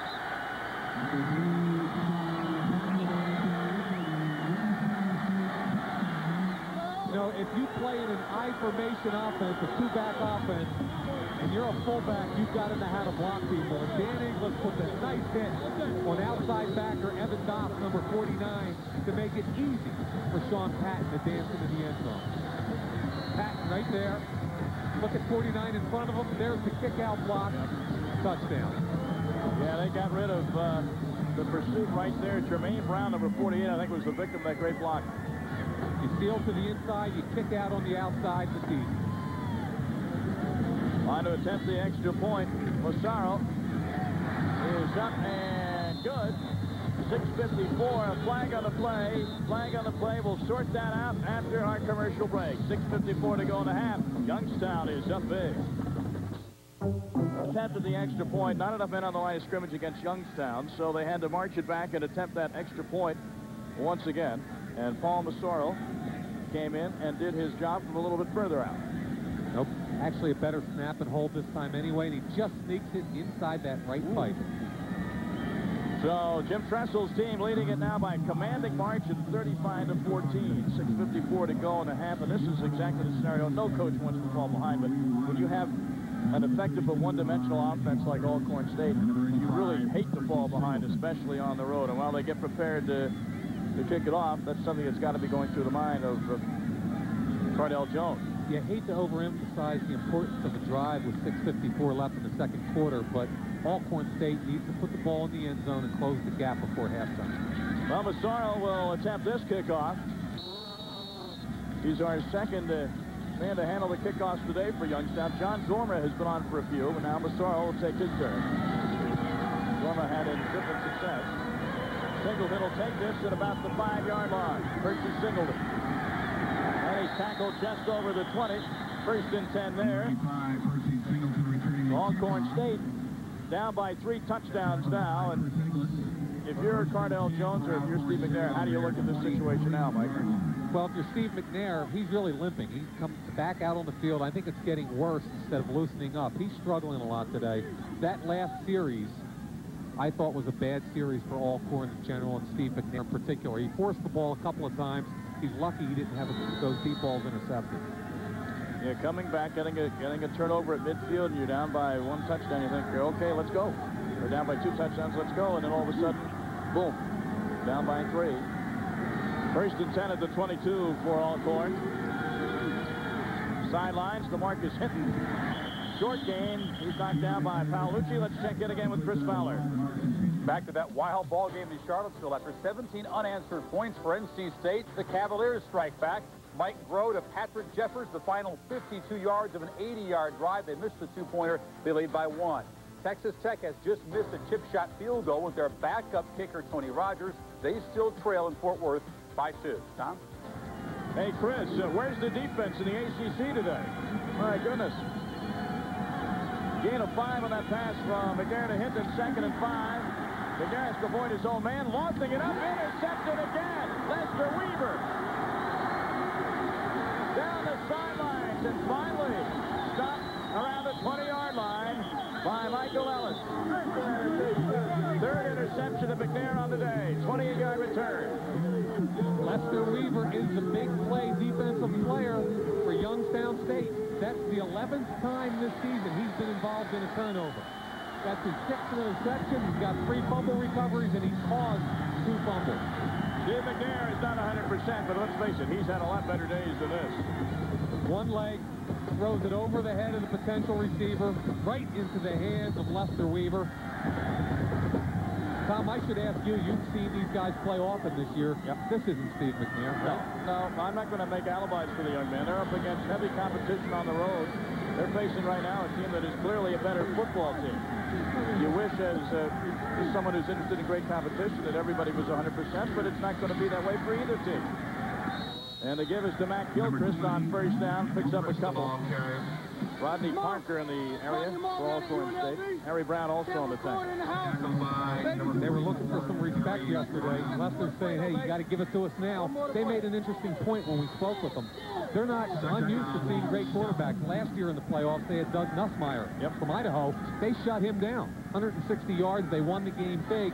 They're not in awe of Alcorn or Steve McNair. Sometimes that's half the battle. 2nd down and 7.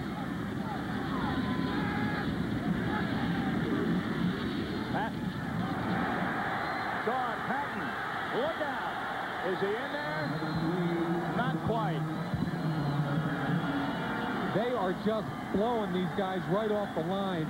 That hole was so open that the guard, 78, Ray Miller, pulling in front, had nobody to block all the way through the hole. The guard turned it up. He could have run for a touchdown. Watch 78 pull out in front. There he is right there. He's got nobody to block. He turns it up. Nobody to block. The guard is 12 yards down the field with no one to block. They are just absolutely annihilating this defense right now. First and goal at the 2.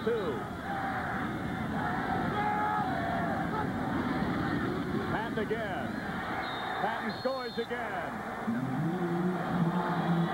Exact same play. They ran the play before. 41-14, and Youngstown is beginning to blow this thing wide open early. This is what their kids told us yesterday. They thought they were bigger, stronger, and even quicker, and that they really felt like they had something to prove out here today. Well, they're proving it. They ought to all be lawyers. They're making a great case. We got enough lawyers out there. Yeah, that's true. More than enough. Pizarro for the extra point. Flag on the play again. That's the second straight extra point where Youngstown has been flagged. Where there has been a flag on the play. Let's see this again. Get another motion penalty, I believe. Offside against Alcorn. So the point will stand, you would think.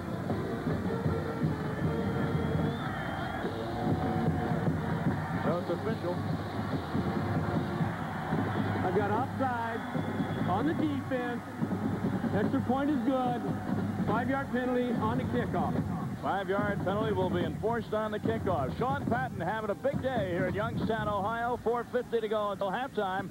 And the Penguins are crushing Alcorn State 42-14. Fluttering here at Stambaugh Stadium, and the people are excited with good reason. A sellout crowd cheering on their Youngstown State Penguins, undefeated, defending national champs, looking every bit like it.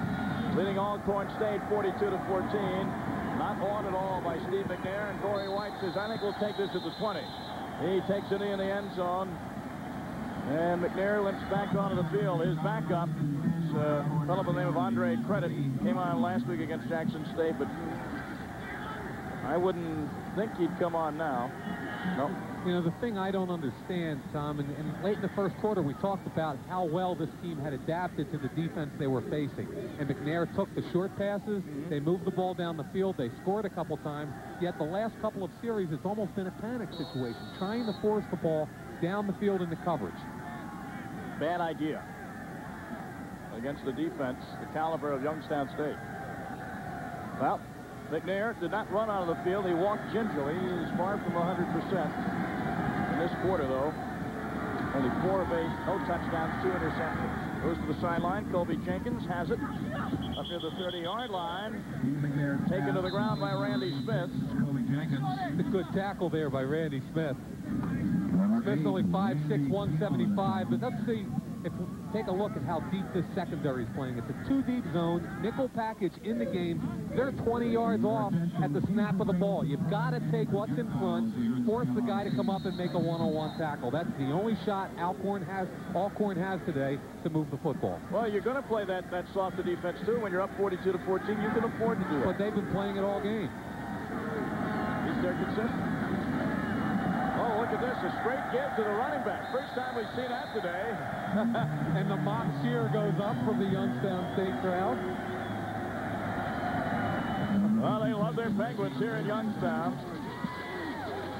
You're either a Steeler fan or a Brown fan on Sunday, but on Saturday you are always a Penguin fan. Now, there's a novel. I wonder if that's a penguin on a hockey stick. No, it couldn't be. They've got them all locked up. They got them all locked up. Oh, play on words. Yes. Locked up, locked out. Well, they're talking as we speak. There's Jaworski again. No, that's Stout. Oh, I'm sorry. Yeah. Second down at 8. Dump off to Harness.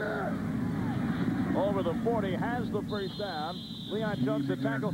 Alcorn appears to be going back to plan A, which was successful for them. I think you have to, and if you're Alcorn State, there's plenty of time left to score in the first half. Don't get it all in one play.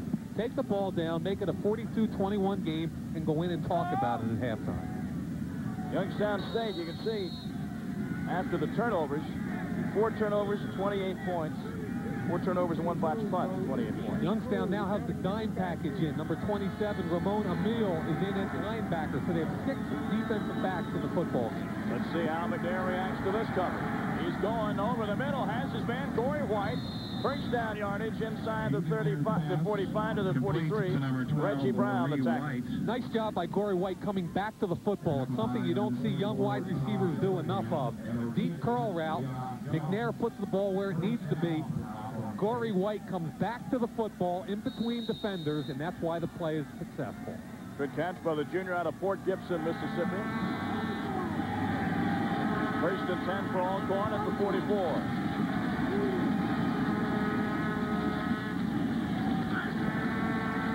McNair to the sideline again. Jenkins tries to sidestep his man, but steps out of bounds. Dwayne Thompson on the coverage for Youngstown State.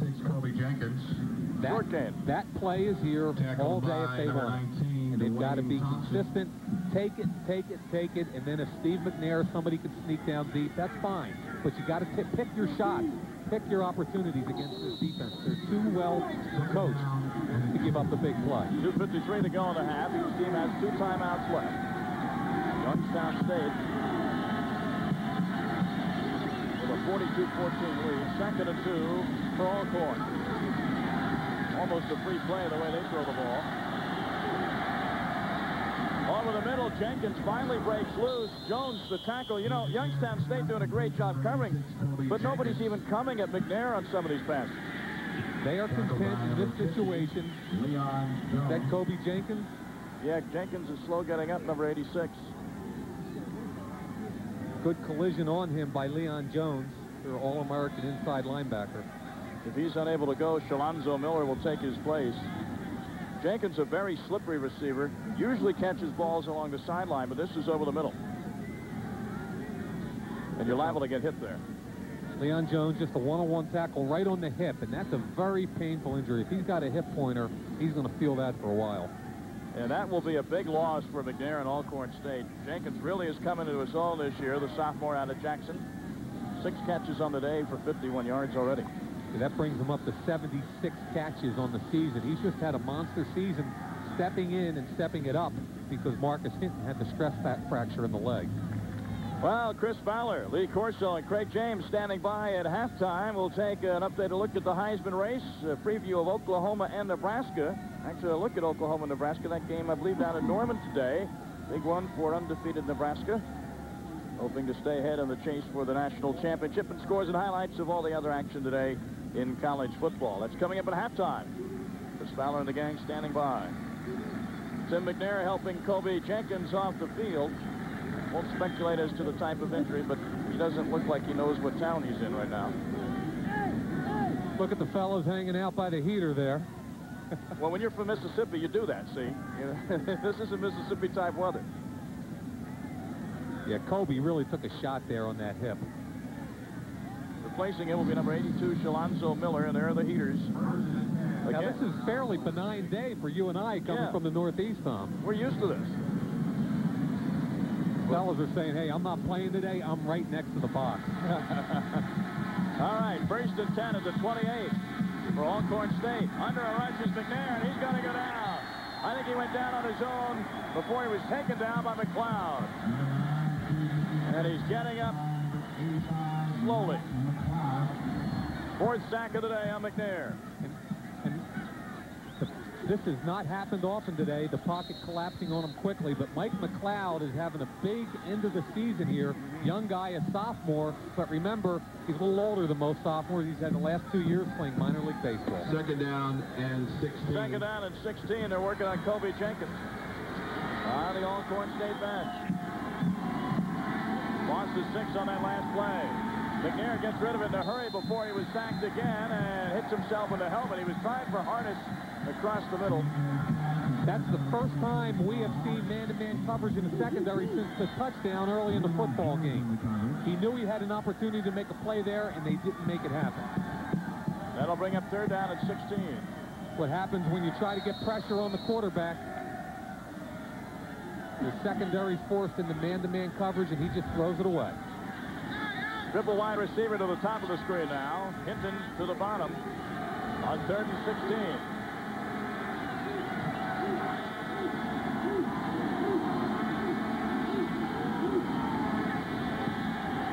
McNair to the sideline to Tim McNair, but does he have enough for the first down? Randy Smith on the tackle. It's tough to tell from this vantage point.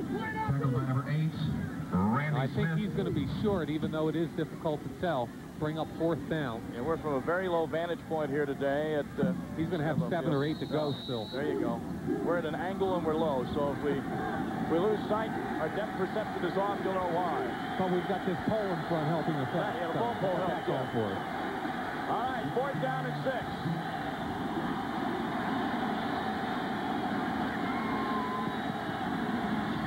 Pass is caught by Sharon Harness.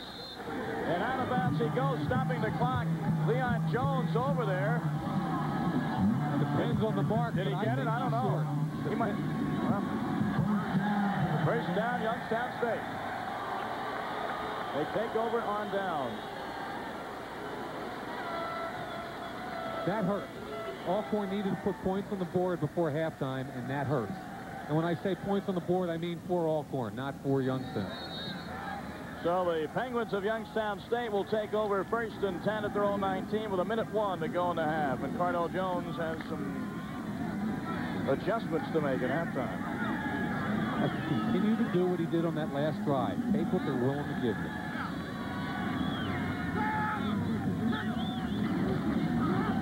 One guard with a play action, got a wide open Whistler down the middle. Now he's covered and almost intercepted. Richard White came over out of nowhere after Whistler appeared wide open. I thought they might throw the flag on Richard White, kind of a push-off late. He was beat deep. That's a heck of a call there. Great call. It's a play-action throwback into the deep seam. Whistler's got him. You can see the arm goes out over there a little bit. That's an iffy call. Second down and 10 for the 19. Wow, run guard going for the whole enchilada. If he throws that a couple of steps earlier, Whistler's still running. As Whistler was hooked by 8 to 10 yards at one point in that time. Closed quickly. And here's Patton. Patton is hit almost as soon as he takes the handoff. Derek Hooker, number 58, hit him, along with Evan Doss. I like what Jim Tressel did, though. He took a shot. Yep. Took a shot right before halftime. Now he'll probably be content to just run the clock down and get into the halftime. Well, the clock is running as you brought up. It's 30 seconds and counting.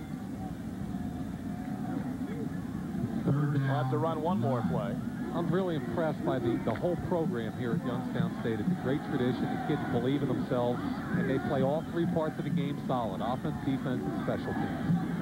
Very impressive first half today. You can see on the right, number 1. There goes Patton. Couple of men will keep him from the end zone. White and Bell bring him down with 4 seconds left in the half. See if they call a timeout. 25-yard gain for Patton. Oh, why not? Take another shot at it. Timeout is called by Youngstown State. Yep. He should be an assistant for Jim Tressel. You two think alike?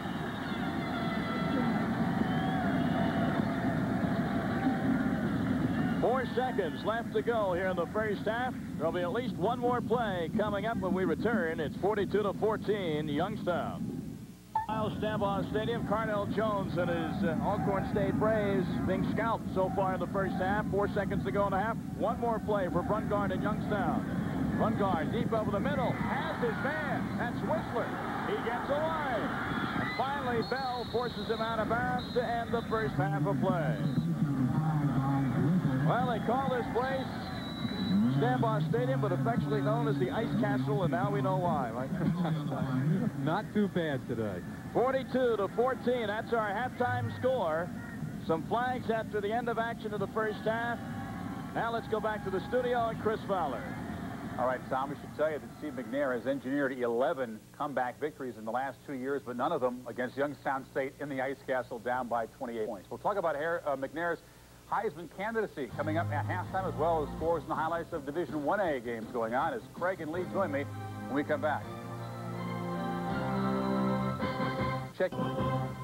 Eastern Ohio, Youngstown to be exact, as we get ready for the start of the third quarter of our Division I AA playoff game today. Carnell Jones and his Alcorn State Braves in pretty deep this afternoon against the undefeated #1 ranked team in the country, the Penguins of Youngstown State, coming out of their locker room. Tom Mees and Mike Mayock back with you. And Mike, Youngstown is up by 28 points. They're slated to get the kickoff to open the second half. They're sitting in Fat City. You know, when you're down 28 points, you've got to start on the defensive end. You can talk about Steve McNair, you can talk about Alcorn State's offense all you want, but if they don't start stopping this Youngstown State offense, they've got no shot at closing the gap here. Well, this is Alcorn State's second venture into the 1AA playoffs. The first one was a complete disaster at Northeast Louisiana, giving up 78 points in a loss. And so far in the first half here, Youngstown State has scored 42 points, some by means of an excellent offensive unit, some on the defensive side. Now, it's really come three different ways. There's a good look at the touchdown pass.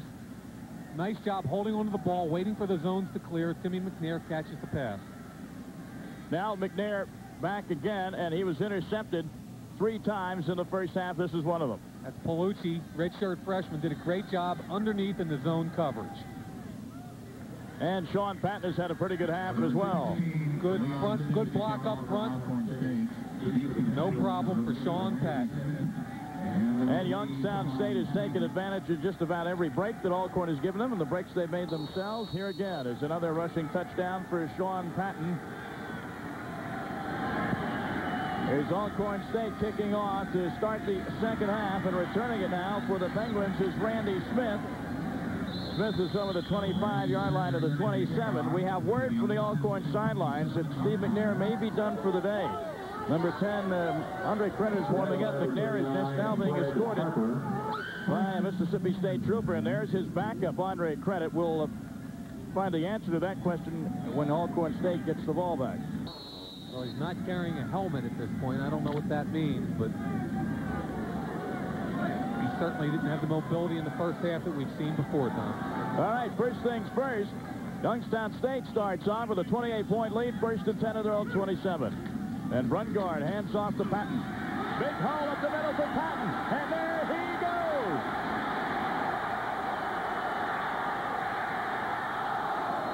Just tripped up inside the 10-yard line. Richard White may have gotten a hand on a foot, and that saved the score. Just seeing a continuation of that late second quarter. Youngstown State's offensive line has established control of the line of scrimmage. Simple play in isolation. Good blocks up front by 78 Ray Miller, number 49 Dan Inglis, and now it's a foot race. 27 Richard White catches him down inside the 10-yard line. Officially down on the 7. First and goal from there. I do my arithmetic correctly. That's a 73-yard run. Thereabouts, about a 70-yard run. And the give is to Nakia Hendricks. Short yardage up the middle. Well, now McNair came out without a helmet, but he is throwing the football. Andre Credit is back up. Looks like he meant business on the sidelines as he warmed up, but apparently McNair will come back in. But that's the storyline now. The storyline is Youngstown State threatening here, Mike, to really blow this thing open for good. Like we said at the top of the second half, they've got to establish some control defensively, or this game's going to get out of hand very quickly. Second down and 6. Patton again. This time he is caught in the backfield. Mike Brown, Sidney Middleton on the tackle. Big number 79, a freshman out of Forest, Mississippi, brought him down. Big fella, 6'1", 270. Penetration is your defense's biggest ally down near the goal line, and that's what happened. Middleton slices inside, makes the play for a loss. Big play for Alcorn State. A loss of 3 on the play. Yes, a loss of 3. It'll be third down and goal from the 10. Different offensive package in the football game right now. You've got 2 tight ends, one wide receiver, and 2 backs. Boykin is the only wide receiver. He's spread out to the top of the screen. Fake to Patton. Jump ball, touchdown! Nathan Toy. Freshman running back, 10-yard touchdown pass. Look out, it may be over. Let me tell you what happened there. They took Toy, who's usually a tailback, and they snuck him into the fullback position, and they did it for a reason.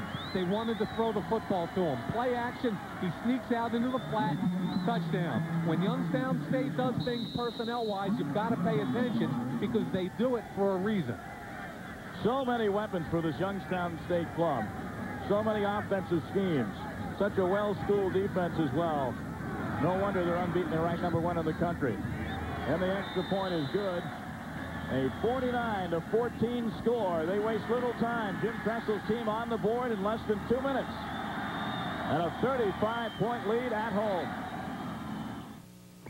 Bus Stadium in Youngstown, Ohio. It's a bit of a blowout now. 49-14. You're looking at number 10, Andre Credit, maybe the loneliest man in the country. Why?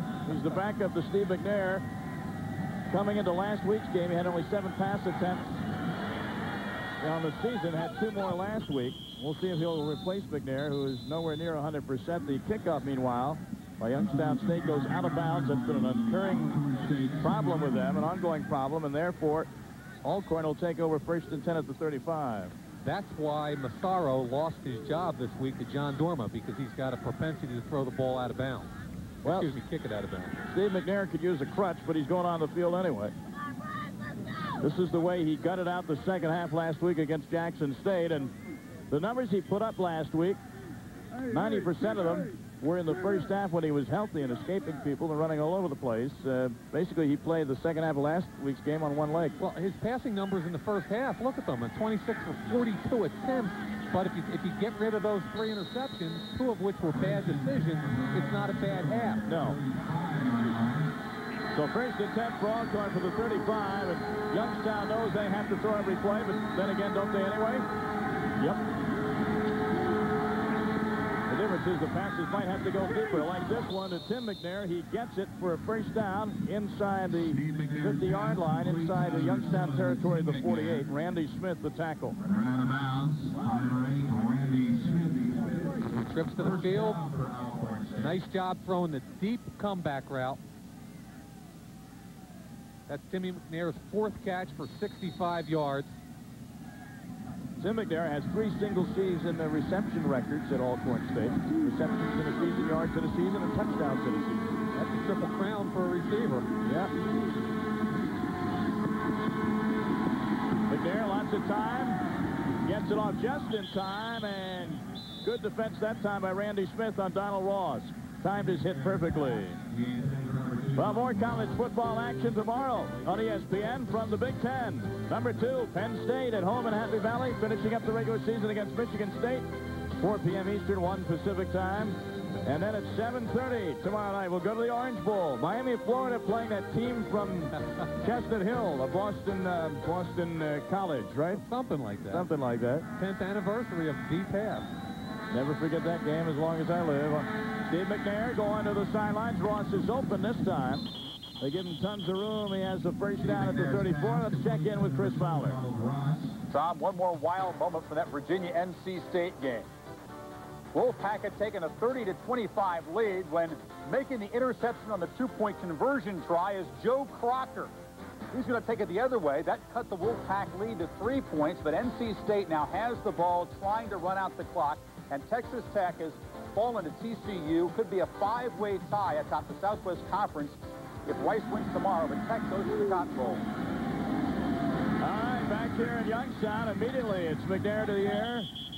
Ross has it for a very short gain. I never thought I'd ever see a 4-point turnaround in football, but I have. Especially on an extra point. Yeah. Usually it's a term reserved for basketball. They're running up and down the field, Virginia and NC State, like a lot of teams in the SWAC do. Grambling and Alcorn played a game, first game of the season, 63-56. 2nd down and 8. Everybody wanted to get just the right shot of this one today. 3 more rounds to go for the eventual champion, whoever that may be. Pass complete from McNair to Harness. Leon Jones dumps him out inside the 30. Southwestern Athletic Conference 0 for 15 and counting. And down by a bunch on the road in number 16. I'm really impressed by the inside linebackers for Youngstown State. Leon Jones and Reggie Lee are big-time players. They can hit, they can run, and they're showing today they can also cover and pass coverage teams. They're down at 5. Triple receivers to the top. Pressure is on. Jim McNair, and good defense in front of him again, Reggie Brown. They'll bring up a fourth, and you would have to think that it doesn't matter. Every series is 4-down territory for Alcorn. Excellent job here by Reggie Brown. He's in 2 deep, man under. That means he's got man-to-man all the way across the field on Timmy McNair.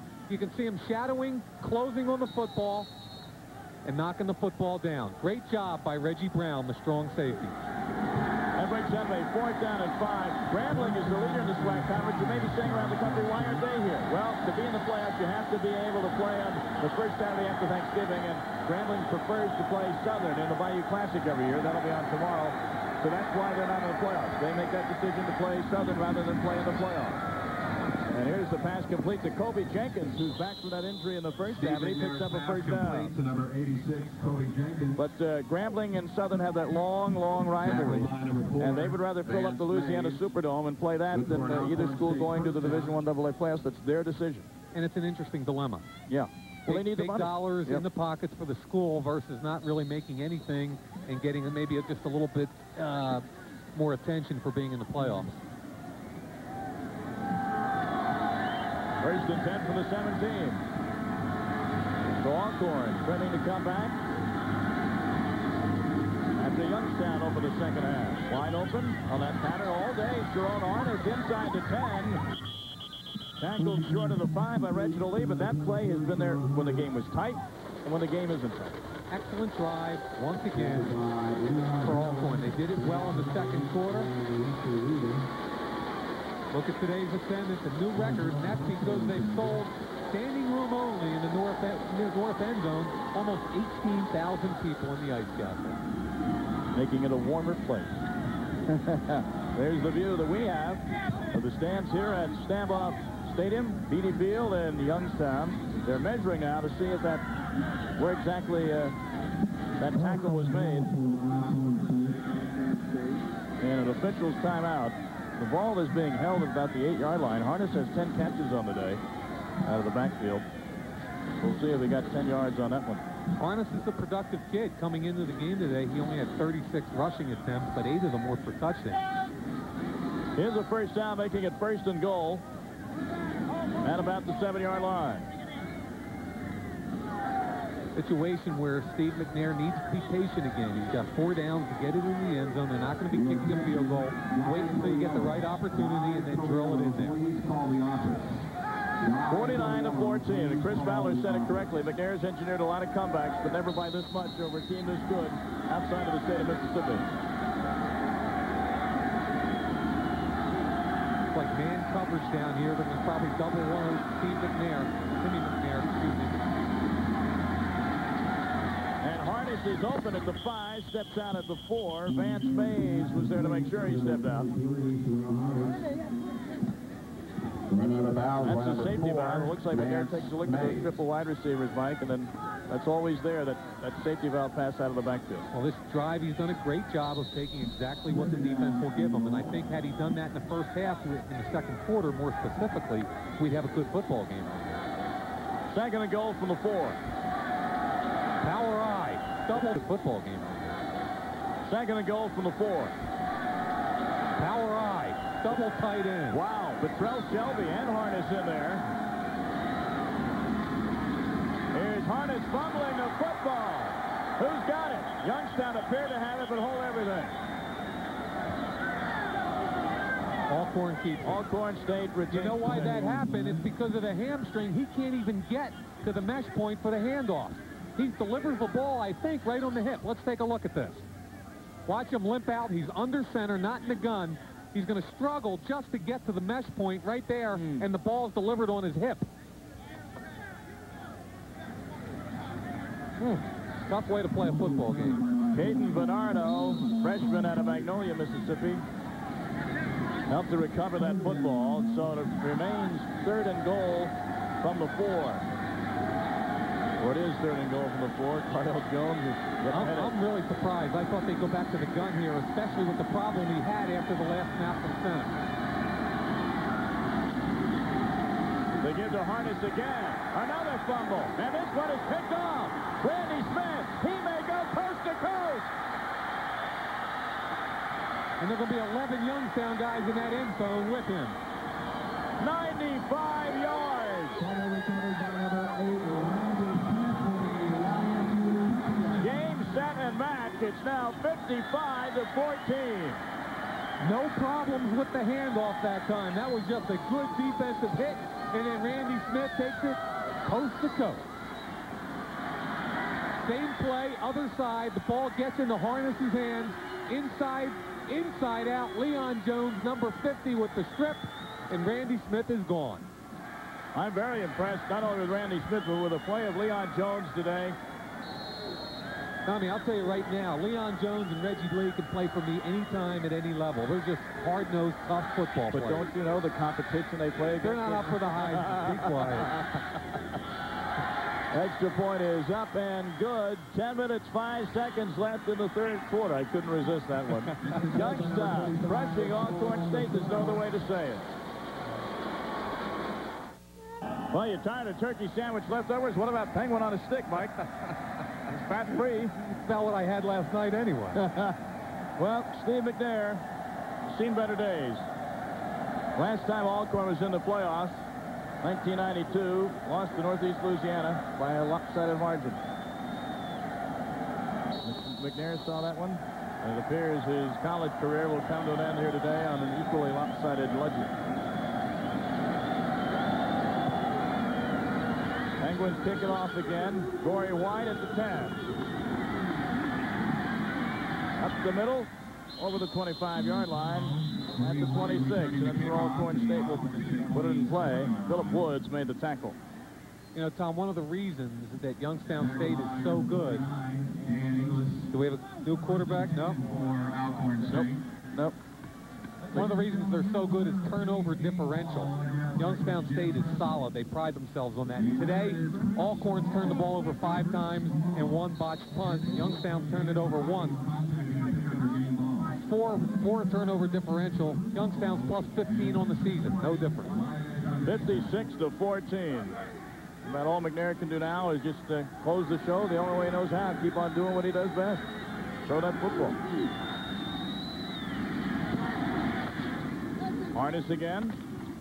Another fumble. It's loose, and Youngstown has it. Well, your receivers can't hang on to the ball, and your running backs fumble. You're in deep trouble. Now, the route is on, and Palucci and Reggie Lee are the 2 guys that make the hit here and force the fumble, but you've got to hold on to the football. Cardell Jones will drive that message home, I'm sure, when he meets with his team after the season. You're going to see Palucci, the freshman corner, and Reggie Lee from the inside out. Good collision on the sideline, but you've got to hold on to the football. Almost all Palucci on the hit. Boy, are they tough. And recovering that football was J.T. Del Garbino. So 6 turnovers to 1. And Brungard and company start on the Alcorn 30. Patton, he fumbles the football. Number 3. And Alcorn motions they have it. The official does as well, so back-to-back turnovers. Reminder, coming up later this afternoon at 4 Eastern Time, it's Georgia Tech and Georgia in one of the grand old rivalries of the South. The Ramblin' Wreck go between the hedges to meet the Bulldogs. You'll see it live at 4 o'clock, 1 Pacific time, right here on ESPN. Win there could soothe a lot of wounds for Georgia Tech. Of course, Georgia is not having the best of seasons either. Eric Zier's last game as a college quarterback. I had an opportunity to see him play earlier this year. He had a tough day against Vanderbilt. Really locked himself out of the Heisman with that play. First and 10 of the 30. And the pass is complete for Alcorn State to number 47, Betrell Shelby. Tom Palucci makes the tackle. Shelby near first down yardage and a flag of the play. Leon Jones and Tom Palucci on the tackle. Penalty on the play. Tom Palucci's had a nice game today for a guy that wasn't even scheduled to start. Usually plays behind number 4, Vance Mays. Freshman out of Warren, Ohio. Let's listen to the penalty.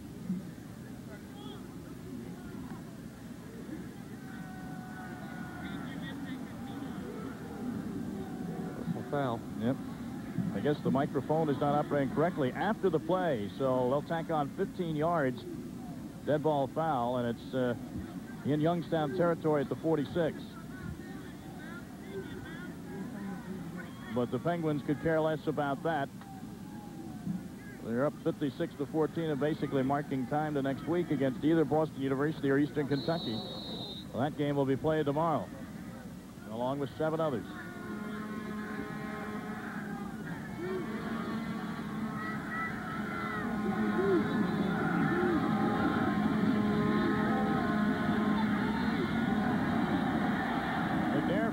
Out of the pocket, steps up and hits his man over the middle. Marcus Hinton, the catch. Reggie Brown and Leon Jones bring him down. One of the reasons that he has not been able to get the ball deep down the field, as you can see Marcus Hinton limping off the field. He's had a recurring problem with his calf all season, is how deep this secondary is playing. Look at them at the snap of the football, 17 yards off the line of scrimmage, a soft 2-deep zone, and the only place to go is underneath. You're just not going to be able to attack them down the field. First and 10 at the Youngstown 32. Over the middle again. Has his man Kobe Jenkins inside the 25 to the 23. Jones the tackle. Number 86, Kobe Jenkins. With a combination of an opportunistic Youngstown defense, a very well-drilled offense, and turnovers have really done in Alcorn State today. I just can't tell you how impressed I am with the soundness of this football club on all 3 phases of the game. They really believe their offense is part of their defense by not giving up turnovers. They believe the defense is part of the offense by generating them. And special teams, forget about it. They're the most well-drilled special teams unit at this level in the country. Quick to the sideline has his man Ross as the Youngstown State defenders laying way off their men. Dwayne Thompson, the tackle. That'll be a first down for Alcorn. How good is this Youngstown State team? Well, talking about teams of the 90s, winning percentage. Youngstown State, the best. Eastern Kentucky always in the Northern Iowa. Marshall and, rather say, my Blue Hens are in that group. But how'd they sneak in there? Well, they win a lot. You know, when I saw the graphic earlier, they only had the top 3. They really had to dig down there to get the Hens in there. We spare no effort in that department. Alumni Association appreciates it. Here's McNair trying to get away, just can't do it. The tackle made by Tom Dillingham, and they help him up. The Youngstown players know the deal. They know that McNair is not 100%. 5th sack of the day. Tom Dillingham's first sack of the season. McNair limping noticeably now. Half this club is limping. Kobe Jenkins is limping. Marcus Hinton is limping. Your quarterback is limping. But we can't give any excuse at the Youngstown State. This is a better football club regardless of who's hurt and who's not, or Alcorn. It's just a better team, that's all. Youngstown's just a better team. McNair. And I believe a short hop catch that time. Yep, hit the ground first. Petrell Shelby. Paolucci was in the area. Shelby did a nice job playing shortstop there on the one hopper. That'll bring up a 3rd down and 15 at the 16. Pretty good quarterback at the University of Delaware. We talked about Youngstown State with Jaworski and all the rest. Yeah. But how about at Delaware? Scotty Bruner. That's right. Scott Bruner beat Youngstown State in the Division II title game. Jeff Comlow. Yep. Had a couple talk in the NFL. McNair. Got to get 15 yards at least. Dumps it across the middle to Jenkins, and he's surrounded. Gets almost nothing. I think Comlow's cup of coffee lasted about 9 or 10 years. But never in a starring role. It's okay. He's got a pension, and he's doing all right. That'll bring up 4th and about 14 yards. They got to get to the 1-yard line. Allowing just 8.5 points a game. Slippery Rock was the most slippery of opponents, putting 17 up there. Alcorn is at 14 and counting on 4th down. And a timeout is requested by whom, Mr. Referee? By Youngstown. Youngstown State. He was confused, referee. He can't get it right. How are we supposed to know? 6:34 left to go here in the 3rd quarter. And yes, Sports Center will be next after the Georgia Tech game, or thereabouts. We'll be back to Youngstown in a moment. Tressel, his 7th playoff appearance, 2 national titles, and they want him for the Heisman. Hey, why not, right? Why not, indeed? It's open. Not only Division I coaches, right? what's the trophy for Coach of the Year anyway? All right, 4th down and 11 or 12 here for Alcorn State. Over the middle to Kobe Jenkins. He can't hang on. He was close to first down yardage, but he couldn't hang on. Ramon Amelia was in there defending. That's their dime package. Emil in for the linebacker. They gave him a blitz 3 read and then dropped into a 2-deep man under coverage. This is a catch that Kobe Jenkins probably usually makes right here on the crossing pattern. He's got the linebacker who's also the 6th defensive back closing, but that's a catch Jenkins should make. 6:30 to go in the 3rd quarter, and Youngstown staking out your calculators, 56 points and counting. And a reminder that NFL action returns Sunday night on ESPN. Drew Bledsoe and the Patriots, Marshall Faulk and the Indianapolis Colts. Airtime 8 Eastern, 5 Pacific, a crucial game for the playoff hope for each team. So the competition will be fast and furious in the RCA Dome in Indianapolis. Sean Patton begins this series for Youngstown State. Strips up at about the 24. You know, Tom, since about late in the 1st quarter, this offensive line has just dominated. 78, Ray Miller's having a big game. He's pushing the pile, allowing Sean Patton into the secondary again. And Patton leaves. Nakia Hendricks comes in for him. Ray Miller is 6'3", 308 pounds. He, along with the center next to him, Chris Samarone, are the 2 senior co-captains. And these guys were fun to talk to yesterday. The big uglies. You said that, not me. The handoff is stopped for a loss. Bryant Mix was there to make the tackle. The give was to Nathan Toy. Might refuse it the next time. If there's been a good battle up front, it's been with Bryant Mix. He's the one guy big enough and strong enough and quick enough to deal with this offensive line. He's had a good football game. The much maligned Alcorn State defense, most people will tell you there are 2 legitimate, real good players on it. Bryant Mix, the nose tackle, and Jermaine Brown, the linebacker, along with Marcus Collins. Well, there's also 2 preseason All-Americans that aren't playing today, and we got to talk about those guys in a minute. 3rd down and 1. And somebody jumped to where they draw it. I tell you, when Middleton gets his 270 pounds in motion, it's tough to stop. Sidney knows what he did. He already walked back 6 yards. He's ready for the penalty. But Dead ball foul. Start of the season. Encroachment on the defense results in a 1st down. Sidney Middleton, 79, the top of your screen right there. Watch him jump. You get that much inertia moving forward, there's no way you're going to stop it. He's only 6'5", 270. And yes, he's only a freshman out of Forest, Mississippi. 7 sacks. And hasn't missed a meal. 1st down and 10 at the 29. Run guard. He's in trouble now. Got to get away. He does so. He got away from Middleton. And Bryant Mix comes back to get him at the 32, short of the 1st down. Nice job getting away from Howard Mosby there in the backfield. Run guard showing some athletic ability. Here we go. Down the line. Option. Now they drop back in the play action pass. He's going to do a good job getting away from Mosby, 78. Cuts it back into the middle of the field and picks up what he can. This kid is a good quarterback, capable of taking them to the championship again. 2nd down at 7. Run guard, a 6'1" junior out of New Middleton, Ohio. And here's the give to Nakia Hendricks. He's short of the 1st down up at the 35. I would have a hunch we're going to see a lot of running from Youngstown the rest of the day. Well, when they line up in that offset eye with Dan Inglis at fullback, it pretty much is going to tell you where they're going. They're going to go right behind him on an isolation block, either on the linebacker or the defensive end. Watch this offensive line surge. Big guys averaging about 290 across the front. Good block there by Inglis on the kick out. And like you said, Tommy, we're going to see that for the rest of the day with an occasional play action mixed in. Youngstown State just has outperformed Alcorn in all areas today. 95-yard fumble return for a touchdown, 94-yard interception return for a touchdown. A couple of big plays. Everything appears to go so smooth. They may be off their feet a little bit here with such a big lead. Nakia Hendricks did not catch that one because Derek Hooker was there to nail him.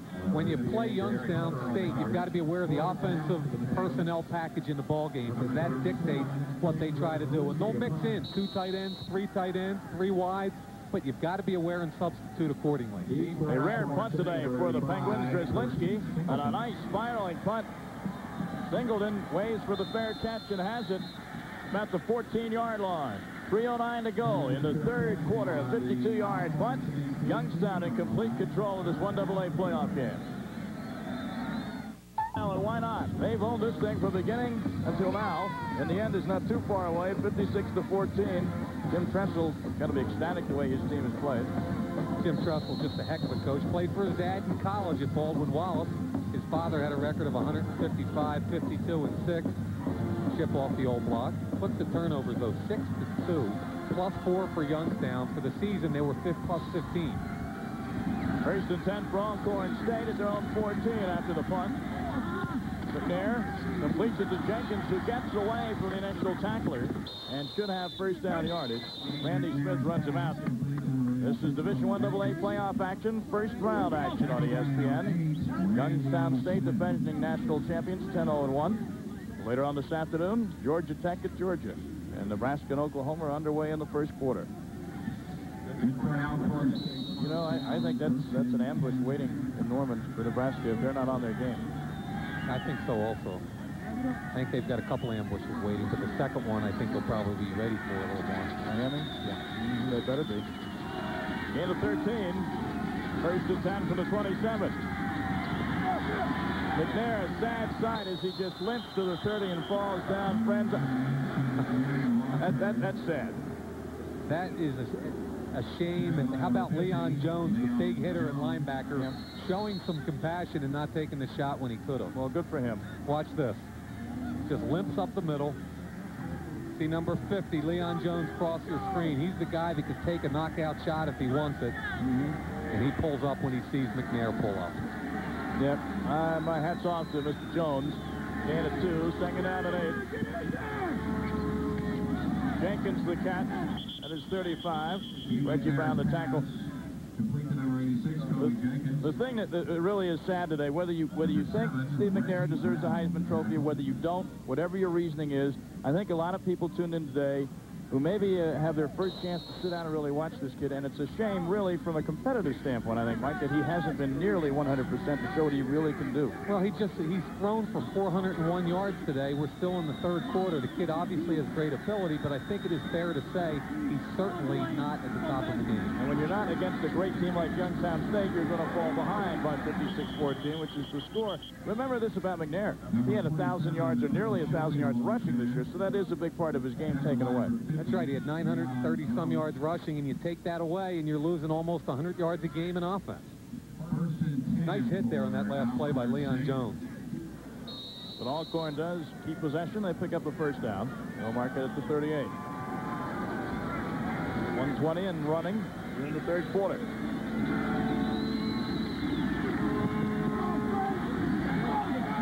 Shelby breaks loose, and McNair forces it on the sidelines. Donald Ross was the intended receiver. Vance Mays almost picked it off. Excellent break on the football by number 4, Vance Mays. But you talk about these brackets and who comes out of the game for next week. I don't think either BU or Eastern Kentucky is going to want any piece of Youngstown State next week. Well, they don't have much of a choice. They sure don't. You know who's the quarterback, of course, for Eastern Kentucky? One of the Saka brothers. Yep. John Saka. Former Penn State performer. That's right. Second down and 10. Over the middle again. Almost intercepted and knocked away by Lester Weaver. Kobe Jenkins, the intended receiver. I think that was Reggie Brown making the break on the ball there. Well, the hype stops here, safety. they say in the stands. You know, talking about John Saka and that whole Penn State situation, I really believe that Saka leaving Penn State allowed Collins to have the kind of year he's having this year. I think with the two of them there, neither of them was ever really comfortable at that number 1 spot. The old saying, if you have more than one quarterback, you really have none.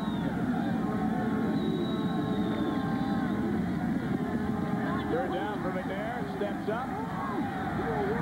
Can't run it, so throws it instead for Shelby, and interference is going to be flagged here on Vance Mays. And he's not going to argue about it, I don't believe. Too little, too late.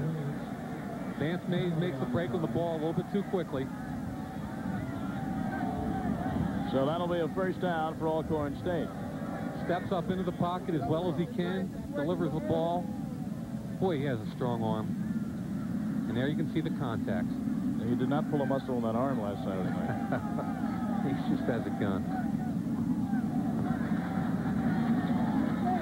The ball will be just over midfield. They're trying to figure out where to mark it right now. You know, I talked to some pro people this week on the defense. First down. Yes, and they said about McNair. And I don't necessarily agree with this, but one of the concerns they have is his height. His height is marginal. He's listed at 6'3" in the program. He's 6'1" and 5/8 when he's measured, and there's only one starting quarterback in the whole NFL right now under 6'2", and that's Blake. So I don't agree with that. I think the NFL too many times tries to fit things into the computer, and it spits out no. I think this kid's a player no matter what. Well, he plays this year on Saturdays. He will play on Sundays next year somewhere. McNair over the middle to Tim McNair. Another first down at the 35-yard line. Emil was there. Steve McNair's pass complete to number 7. 13-yard gain. Well, he'll have respectable yardage totals at the end of this one, but his team is getting crushed. And he has been intercepted a few times today. And sacked a few times, which usually doesn't happen. I think Lee Corso and Craig James made a good point at halftime, and that those who were on the fence coming in probably are going to be swayed away from Steve McNair after this performance. But we've got to be careful in not taking anything away from this Youngstown State team. They're a better football team. They're defending national champs. They deserve the respect. Toby Jenkins at the 30 gets no respect at all from Reginald Lee. Amelia and Lee bring him down. I'll tell you, the 5 defensive backs in the game and those 2 inside linebackers just fly around the football field making plays. I really like it. The defensive backs, all 4 starters, are seniors. They've been around. All of them have started at least 3 years, with Lester Weaver being a captain, Reggie Brown a 4-year starter, Randy Smith a 4-year starter. That's the strength of this team, the inside backers and secondary. They won't get the snap off before the end of the 3rd quarter. 3 quarters in the books here, and Jim Tressel is happy, and why not? The Youngstown State Penguins, undefeated on the season, have a 56-14 lead. 1 quarter to go before they sit and wait to see who they'll play next week. Usually you see Penguins, you see snow, you see ice, right? That's right. Well, and they're proud to be Penguins here in Youngstown, and why not? They get the best 1AA team in the country. They're pounding the opposition, and I, for one, Mike, am glad to see a bunch of Penguins who are playing. Who didn't know that was coming? Oh, I had to get there somehow. McNair, hassled from behind, somehow got that off, intended for Singleton, and he is slow getting up. Well, a courageous effort by McNair, but I'll tell you what, you knew last week when the matchups were announced, Mike, that Alcorn was going to be in deep against Youngstown State. Well, you look at the legacy in front of you on the screen right now. 93 national champs, 92 they lost to Marshall in the national championship, 91 they win it again. As I mentioned earlier, really only Eastern Kentucky and Georgia Southern have any kind of legacy that can match up with this. 3rd and 5 for Alcorn after the incompletion. The completion to Jenkins, I don't know if he got the first down. Amelia and Jones brought him down. And the referee is calling for a timeout, maybe for a measurement. Yeah, it's real close, right on the line. First down. Now they are, they are moving the chains. Okay. Again, we have a low vantage point, so peripheral vision is at a premium today. We have to wait for the official signal. Pretty good contact here by Ramon Emil. Watch him come in late, bang. And that's the last thing Kobe wants, because watch him grab that left hip real quickly. 1st and 10 on the 25. Remember, it's 17 points, the most given up in a game this year by Youngstown State. Jenkins brought down by Reggie Brown. Now, this Youngstown defense has given up a lot of yardage here in the second half, and in the game, but they haven't given up any points since late in the 1st quarter. And a lot of yardage when the game was out of hand, too. Yeah, they went even deeper on that soft zone. I would think for the defensive unit's pride here, they want to really try and keep Alcorn from scoring.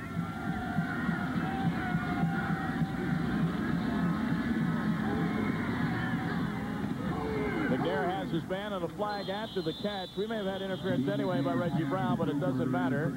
Toby Jenkins caught it. You mentioned pride of the defense. Two of the kids we had a chance to speak to yesterday were free safety Lester Weaver and inside linebacker Reggie Lee. And they couldn't stop talking about pride. And another word that came in was respect, something they don't think they have a whole lot of around the country. And I really believe this whole team wanted to make a statement today. Well, they certainly have, loud and clear, as the officials talk it over. I mean, you pick up USA Today this morning, 2 articles on McNair. McNair's Heisman chances may get a boost on national TV. People are going to be tuning in to see Stephen Yard. Hardly a word about Youngstown State.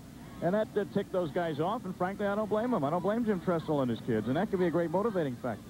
I don't blame Jim Tressel has built a foundation here for success. It's the most successful program in the country at this point at that level. Holding on the defense, first down.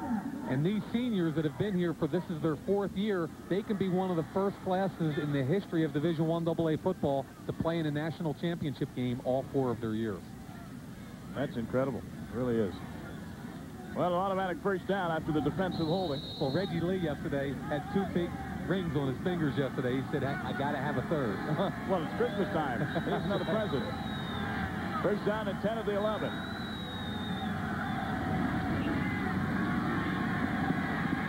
McNair just launching it for the back of the end zone. Actually thrown out away. Tim McNair, the closest to it. But we said up top, in the red zone, he's looking for one guy, and that's his brother Timmy. He had tunnel vision that time. He was looking for Tim McNair the whole time. Check it out. He's looking for Tim, looking for Tim, looking for Tim. There he is. Throw it away. Well, the winner of this game, which will be Youngstown State, will now sit and wait. Watch tomorrow's Eastern Kentucky-Boston University outcome, because that would be the next opponent for the Penguins. The winner of that game. Where to be determined. Another one for the back of the end zone, overthrowing number 82, and that's Shalonzo Miller. At some point here, we're now in the beginning of the 4th quarter. I would imagine after this drive, you might start to see some of the backups for Youngstown State working in. 70 pass attempts today. 3rd down and 10. But I think what's going to happen if you're Youngstown State, you don't want to take a chance. Let's face it, their season continues next week. That's right. This isn't the end of the season for them. So let's get some of the big guys out of there and make sure they're ready for next week. 3rd down and 10.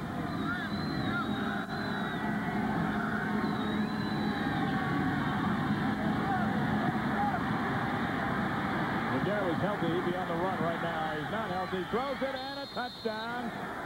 It is caught by Shalonzo Miller for the score, and at least Alcorn can say we scored more points against these guys than anybody. A nice job both by Miller and by McNair. McNair held on to the ball, waved Miller to the corner because Miller was running an in route. He had the common sense to cut it outside when the quarterback cut it to the outside also, as you can see here. McNair is going to buy time by moving outside. Nothing's there. Continues to move, and finally Miller breaks from the inside back outside for 6. And David Jacana into attempt the extra point. And they're going to botch that up. Snap was not held. And Youngstown State, they could run this back, you know, but they'll just fall on it. And that'll end that. So it's 56-20 with 13-13 to play. And we'll take a commercial break while McNair sits on the Alcorn bench and commiserates. Youngstown State well in control of this one. Welcome back to Stambaugh Stadium in Youngstown, Ohio. Mike Mayock and Tom Mees, we have 13-13 to go here in the 4th quarter. What has turned into a rout, frankly, in the first round of the Division I AA playoffs.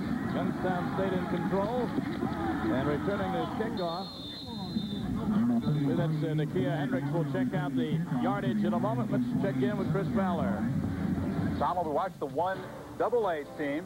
It's ranked number 1 Growling. The top-ranked 1A team, Nebraska's down in Norman. And Brooke Behringer sacked for the 2nd time. The Huskers have to settle for an Erstad field goal. Early second, 3-zip. You know the best part about that? Natural grass in Norman. I love that. Isn't that nice to see? That's great.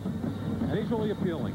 And I'm not surprised that's a tight game. A lot of people just are looking forward to the game against Miami in the Orange Bowl. I can't forget about Oklahoma. A lot of emotional factors in that game that you can't discount.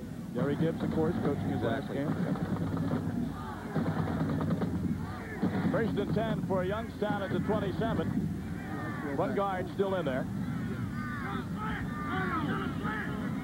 Still Penguins. Sean Patton ahead for a couple of yards. Reminder, college basketball action aplenty. That's later on this evening. We'll begin in Massachusetts, Springfield to be exact, UMass in Arkansas, two of the top teams in the country. The Starter Tip-Off Classic at 7:30 Eastern Time, followed by the NIT Preseason Championship, live from Madison Square Garden in New York at 9:30 Eastern. That's Ohio U and New Mexico State. Basketball doubleheader tonight after our football doubleheader this afternoon on ESPN for your holiday viewing enjoyment. UMass is missing a starter, aren't they tonight? Is Michael Williams out? To be honest with you, I couldn't say. Been so immersed getting ready for this football game. Got a suspension. I think he misses tonight. That will hurt UMass. That will hurt UMass. That's the truth. Darnell Bracey making his first reception of the afternoon, number 13. Are you surprised the front guard's still in here? I made the comment about a minute and a half ago. I thought it was time to start working them in. I'd get him out real soon. I think I'd get Patton out. I think I'd get most of the starters out of there. That's a typical Mark Brungard type of day. High completion percentage and no interceptions. You got all the parts that this Penguin team has. You don't have to throw the ball 70 times in a game. No doubt about that. Very well-rounded squad. Boykin makes the catch. He's got the first down, and he's tackled inside the 45 to 44. Bell brings him down for Alcorn. I think Coach Tressel would just kind of like to see him work on a few things. Maybe get an opportunity to throw the ball a little bit more. Good play-action series here. Fake to Patton. He's going to get the deep curl into Boykin. Against the zone. Nice job. 17-yard gain. Ball marked to the Alcorn 44. 11:45 and running here in the fourth quarter. There's Boykin from Kent, Ohio. Those are the kind of guys I used to hate to try and tackle. 5'5". You never seem to get a solid shot on them because they're so quick. That was your excuse, right? I had a bunch of them, too. Oh, look at this. Whistler coming around. Taking a pitch. Going to catch up to him. He'll gain a couple, but he'll pay the price. Whistler ran a long way to get hit. Carlos Thornton got him. Carlos Thornton ran a long way, too. But it's you don't mind it if you're doing the hitting. I think this is something just to show on film next week and make him prepare. Whistler's not the guy you do this to anyway. He runs about, about a 4.7 40 here. He's not the guy you flip this play to. I think they're trying to give BU or Eastern Kentucky a little something to think about. Actually, that was Calvin Robinson making the initial hit. Thornton closed the deal. Second down to 9. Gain of 1. Rushing yardage, well, it's self-explanatory. Yes. 5 sacks help bring that total well below the Mendoza line. Here's pass interference, obviously, against Fonte Dowers of Alcorn State. Boykin was the intended receiver. Boykin working the same route he worked 2 plays ago. This time it was man coverage. It was just a deep curl pattern. Very obvious pass interference penalty on Dowers. Ground level shot coming right at you. Deep curl route. There's the contact. Pardon me while I try and pick this football off. Well, I've seen Dowers make some good plays this year. That wasn't one of them. On the defense. First down. So first and 10 at the 30. My guess is Tressel told his offensive guys, let's one more series. Let's try and put it in the end zone. If you give me one series into the end zone, we're out. Backs in the eye behind front guard. Boykin in motion.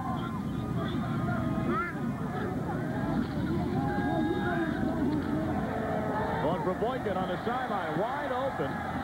Inside the 20 to the 18. Marcus Colley made the tackle. And Colley gets up limping. Tackled by number 37, Marcus Colley. Boykin had 140 career catches coming into today, which was number 3 on the all-time list. He was only 10 behind Rick Sheepus, who had 150. Picks up 3 more today.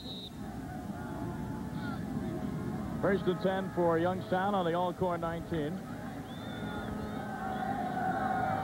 Boykin and Whistler both go to the top of the screen.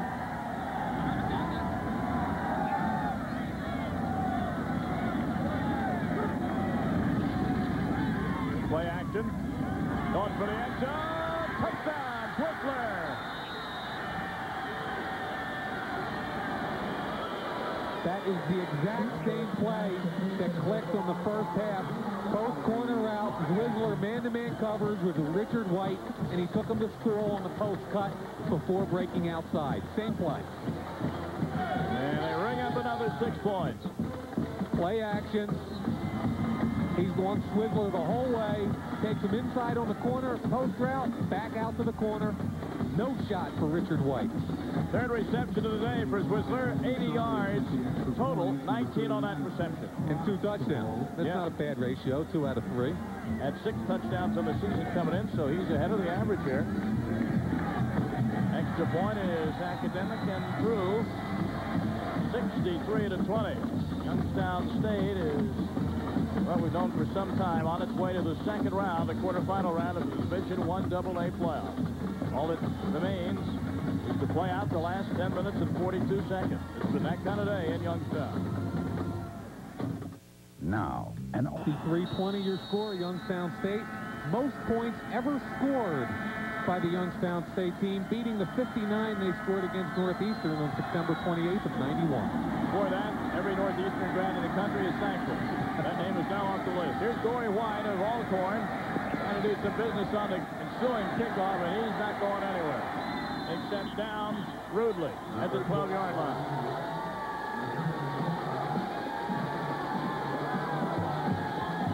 So Alcorn comes back down on the field. Let's see if McNair will remain. I have a hunch after what I saw last week that he's going to cut this out to the end, and he's coming back on the field.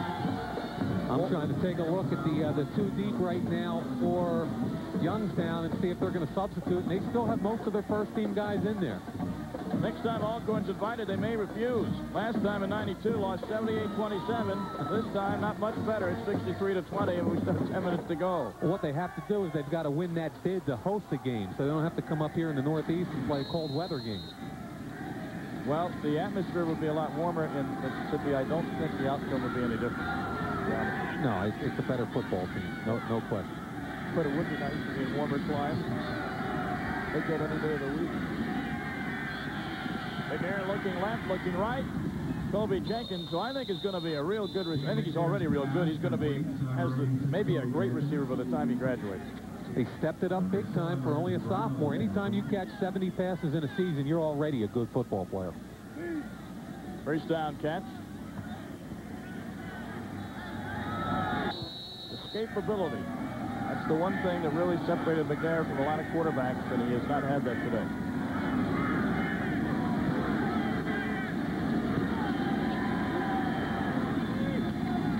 Is that Jenkins again up at the 30-yard line, or that's Shalonzo Miller. Shalonzo Miller. Let's check in with Chris Fowler. Well, we're checking out the scoreboard, Chris. If you can hear us, Nebraska leading 3-zip. We understand, though, that Oklahoma's defense is putting the rush on the Nebraska quarterbacks today. Or the quarterback. So far, quarterback. Second down and 1, gain of 9.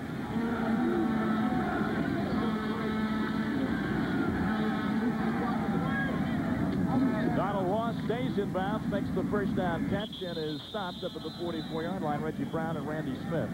But that pass gives you an idea of the arm strength of McNair. Far hash mark, throwing the deep 17-yard comeback on this hash mark without a leg to push off. That's just great arm strength.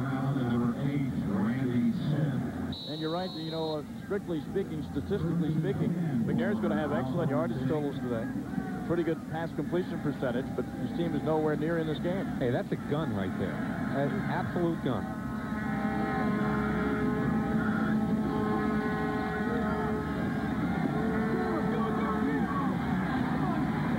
McNair finally dumps over the middle, and it's caught by Betrell Shelby into Youngstown territory at the 49.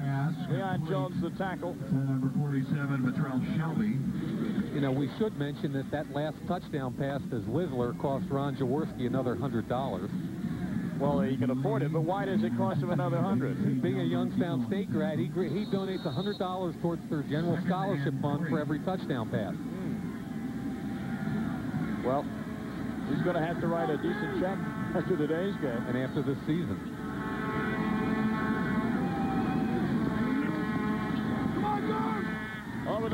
Wide open is Tim McNair. First down at the 35-yard line, maybe just inside it. Ramon Emile brought him down. Speaking of scholarships, we ought to talk a little bit about the structure of 1AA football. 1A football, you're allowed 85 full scholarships, and that's usually doled out one per player. At this level, what happens is you're allowed 57 scholarships, and the neat thing is the coach can divide it up any way he wants. So you might have 90 kids on the team all getting a partial scholarship, but it can't total more than 57. I'll bet number 9 gets a full ride. I like to go out on the ledge. And down goes McNair. He may have lost possession. They call him down by contact or not. I think they're giving Alcorn the benefit of the doubt here, because I thought that was a fumble. Well, Steve ended up on top of it anyway. In the area was Todd Collar. He pleaded his case to the official, but Alcorn will retain possession. Call this sack number 6 on Steve McNair. You can see he just doesn't have the escapability that he usually does. He just does a great job getting the football back. I'm telling you, if he were 100% today, Youngstown would have won the game, maybe easily, but you would have seen a different kind of athlete. A different athlete. There's just no getting around that. Over the middle and incomplete to Jenkins. Reggie Brown defending. About a half hour from now, Georgia Tech and Georgia between the hedges, 4 Eastern and 1 Pacific time. Another renewal of that classic Southern rivalry. Neat place to watch a football game. Oh, it is. Absolutely. Eric Zayer's last college game. Hoping to go out a winner. He, too, will play on Sundays next year. Yes, he will. Another guy with a concern about his height. Another guy with great numbers, but once again, when they measure him, he's going to be in the 6'2" range. They're down at 19 to go. McNair will throw into the shadows and has Donald Ross. Mark Carter brings him out, stays in bounds. We'll have to see where they mark it. We get the first down. They're beginning to move. Once again, I apologize for not being able to tell you, but our depth perception is nil. You know what? Donald Ross has really had a solid football game today. Good wide receiver. He's got 10 catches for 109 yards. He came into this game with 39 catches on the year. He runs a 4.540. Solid football player. It's an up-and-comer at Alcorn. He had 3 touchdown catches last Saturday against Jackson State. And 4 against Tennessee Chat. Yep. Moving much.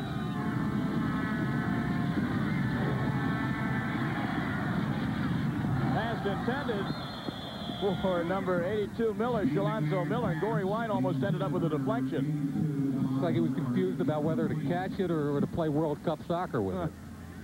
That'll stop the clock, 6:53 to go. He was looking for his brother Timmy down the deep middle, but 2-deep zone took care of that. Comes late. You'll see Miller with the extension. The ball goes up in the air. Gory White almost pulls it down.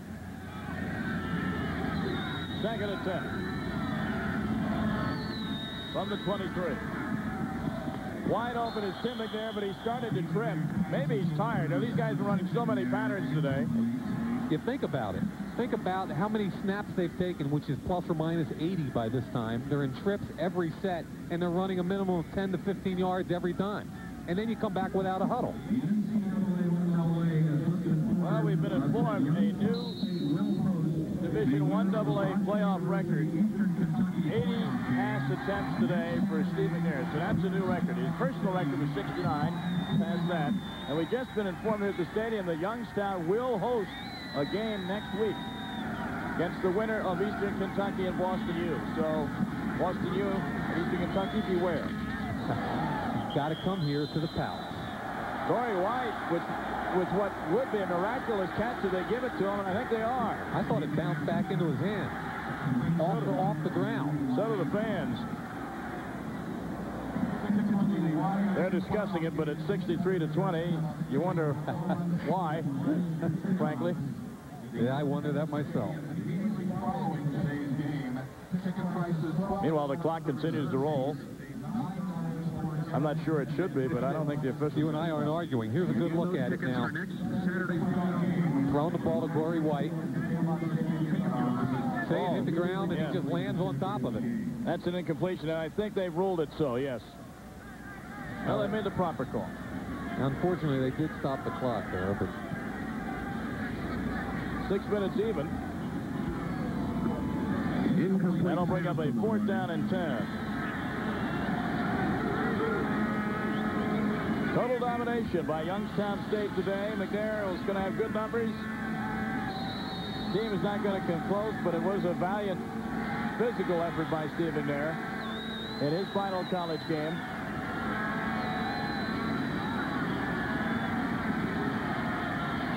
Over the middle and almost intercepted. Having a beat on it was Art Carter, the sophomore out of Youngstown. Art Carter with a nice break on the football there. And depending upon how long this drive lasts for Youngstown State, that may have been the last pass of McNair's collegiate career. And here comes relief in for Youngstown State at the quarterback position. Brungard is being taken out and gets a deserved applause along with many of the first-string offensive performers for Jim Tressel. Coming in is Omari Parks, number 11. He'll run the show at quarterback. And we should say at this point that what a great job by the offensive coordinators for Youngstown State, Mark Asher and John Klasick. They'd also like to say hello to their families, especially Mr. Asher's family down in Arkansas. Oh, excuse me, it's not Parks, it's Damon Tidwell, number 10. Parks had thrown it out of the field, but Tidwell, freshman quarterback, is in there running the show now for Youngstown. You know who their emergency quarterback is in case something crazy happened and they both went down? It'd be wide receiver Don Zwizzler. Wow. High school quarterback. Look at that. In a losing cause, McNair has thrown for 516 yards, 3 touchdowns. He's had 3 intercepted. Next Saturday, 52 out of 82. You know, if you take out the interceptions in the score, it looks like he had a great day. Right. But you can't. That's exactly right. Tidwell hands the ball off to number 33. DeOrio. Jermaine Brown, the tackle. At this point, I think we're just going to see Damon Tidwell handing off, trying to run this clock down. Well, they better gain 9 yards. They're down to 9.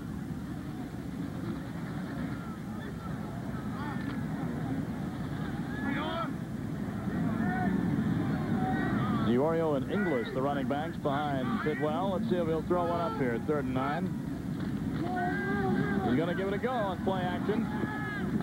Across the middle and almost intercepted by Jermaine Brown. That's why Jermaine lines up at linebacker and not tight end or something. He's got hands like feet. So Youngstown will punt it away. Number 48, Jermaine Brown on the Before coverage. the season started, Alcorn lost their best cornerback, all preseason All-American Malcolm Jones. And about 4 weeks into it, they lost the preseason SWAC Defensive Player of the Year, Alan Haynes. It's been a tough season defensively for Alcorn. Yes, it has. Singleton singles for a fair catch in the shadow. Can't handle it, then jumps forward. He recovered or not? Who's got it? Youngstown State has it, according to the referee. And that turnover differential continues to pile up in favor of Youngstown State. It's number 7, right? I believe it's 7 versus 1. Ladies and gentlemen, here is the ticket information for next Saturday's playoff game. So Youngstown State will stay at home. They'll win today. They'll have that extra day of rest. They'll keep an eye on the scene tomorrow between Boston University and Eastern Kentucky. Either one of those teams, I think, going to give a test to Youngstown State. And from that point on, it's good, solid football. Today they had to get past Steve McNair, which they've done. But from this point on, it's anybody's ball game. Enter the doors of the South Tower. So Youngstown recovers the muff punt. And away they'll go. Nathan Toy takes the handoff. Colley the tackle. And either way, they'll be playing against somebody who's used to some cold weather also. Terriers from BU or Eastern Kentucky. I really don't think either of those groups are going to be phased. There's Brungard. Got some ice on his right elbow. Number 48, Jermaine Brown. Very solid game. Very solid quarterback. Use the right word there, solid. He is coming in. He's got better than a 2-to-1 touchdown to interception ratio. And that's what this club does, is they don't give you an opportunity to beat them because they don't beat themselves.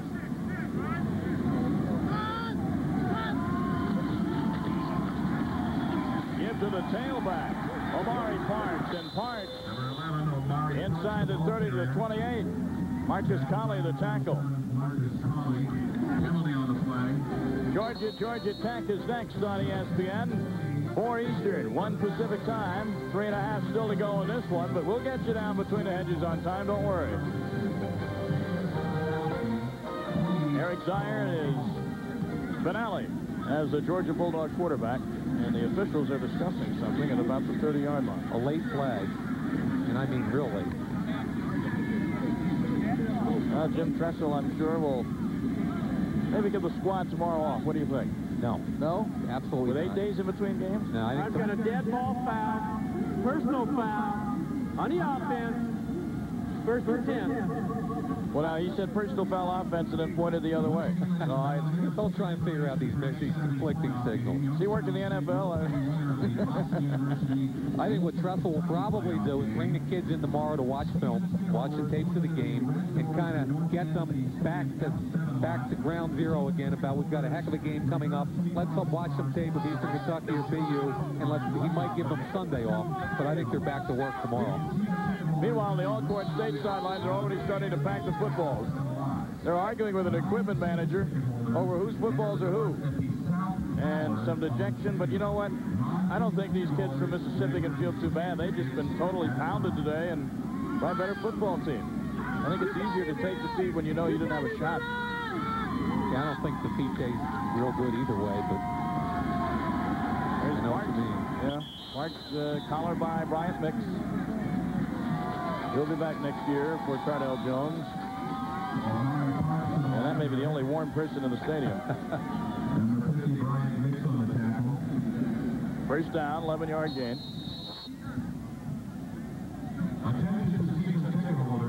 3:06 to go. And it certainly did. And they had good air security around the stadium today.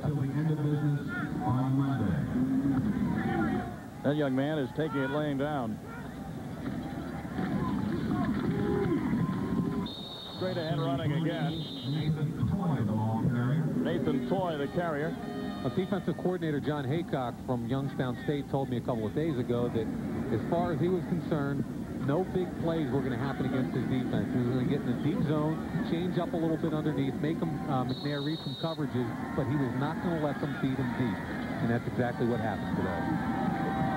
Second down and 8. At the Alcorn 31. Just a matter of count. 2:20 to go. A record performance by the Youngstown State Penguins today. 63 points on the board. And basically what they're doing now is running out the clock. Well, they won it last year. And they also won it back in 1991. This is the end of the game, we understand, in 91. Looks like against Marshall. Yep. Yes, it is. The Knocked Thundering away. Herd. And Youngstown State won that. That game was played in Statesboro, Georgia. Last year, they went down to Huntington, West Virginia, and beat Marshall at their home field. And please understand, these kids are on a mission, just like that year in 91. We asked them a question yesterday. What if you guys lose to Steve McNair tomorrow? What if you lose the following week? Has it been a great season for you guys? And they looked at me like I was crazy. They said, you don't understand. Here at Youngstown State, with the standard of excellence, if we don't win the national championship, it's a bad year. Well, they get it rolling, that's for sure. Steve McNair, well, he's having a laugh, and don't misinterpret that. He cares deeply whether his team wins or not, but one of the great college careers, whether he wins the Heisman Trophy or not, you've seen it conclude here today on ESPN. Yeah, I think on that sideline, it's just time to shake hands and say, hey, we had a great year. Thanks, guys. You know, we're seniors. We gave it a great run. We got something to be proud about. And if Southern should upset Grambling tomorrow in the Bayou Classic, they would still end the year tied with Grambling for the flat title. They're down at 6. Under 2 minutes to play, as you see. Tidwell going to give it another go. Via the airways, into the end zone, and knocked away. Richard White knocked it out of bounds. Little surprised to see him throw play action into the end zone right now with 1:30 and up by 63 to 20. But you know, I have mixed emotions. You want to see the kids that get in have an opportunity to try and play, but on the other hand, you know, I'm not a big one for trying to score 70 either. Hey, he's a freshman. Live with it. Let him get in there and throw one. I know what you're saying, though. 4th down and 7, and they're not going to punt here. They're going to go for it.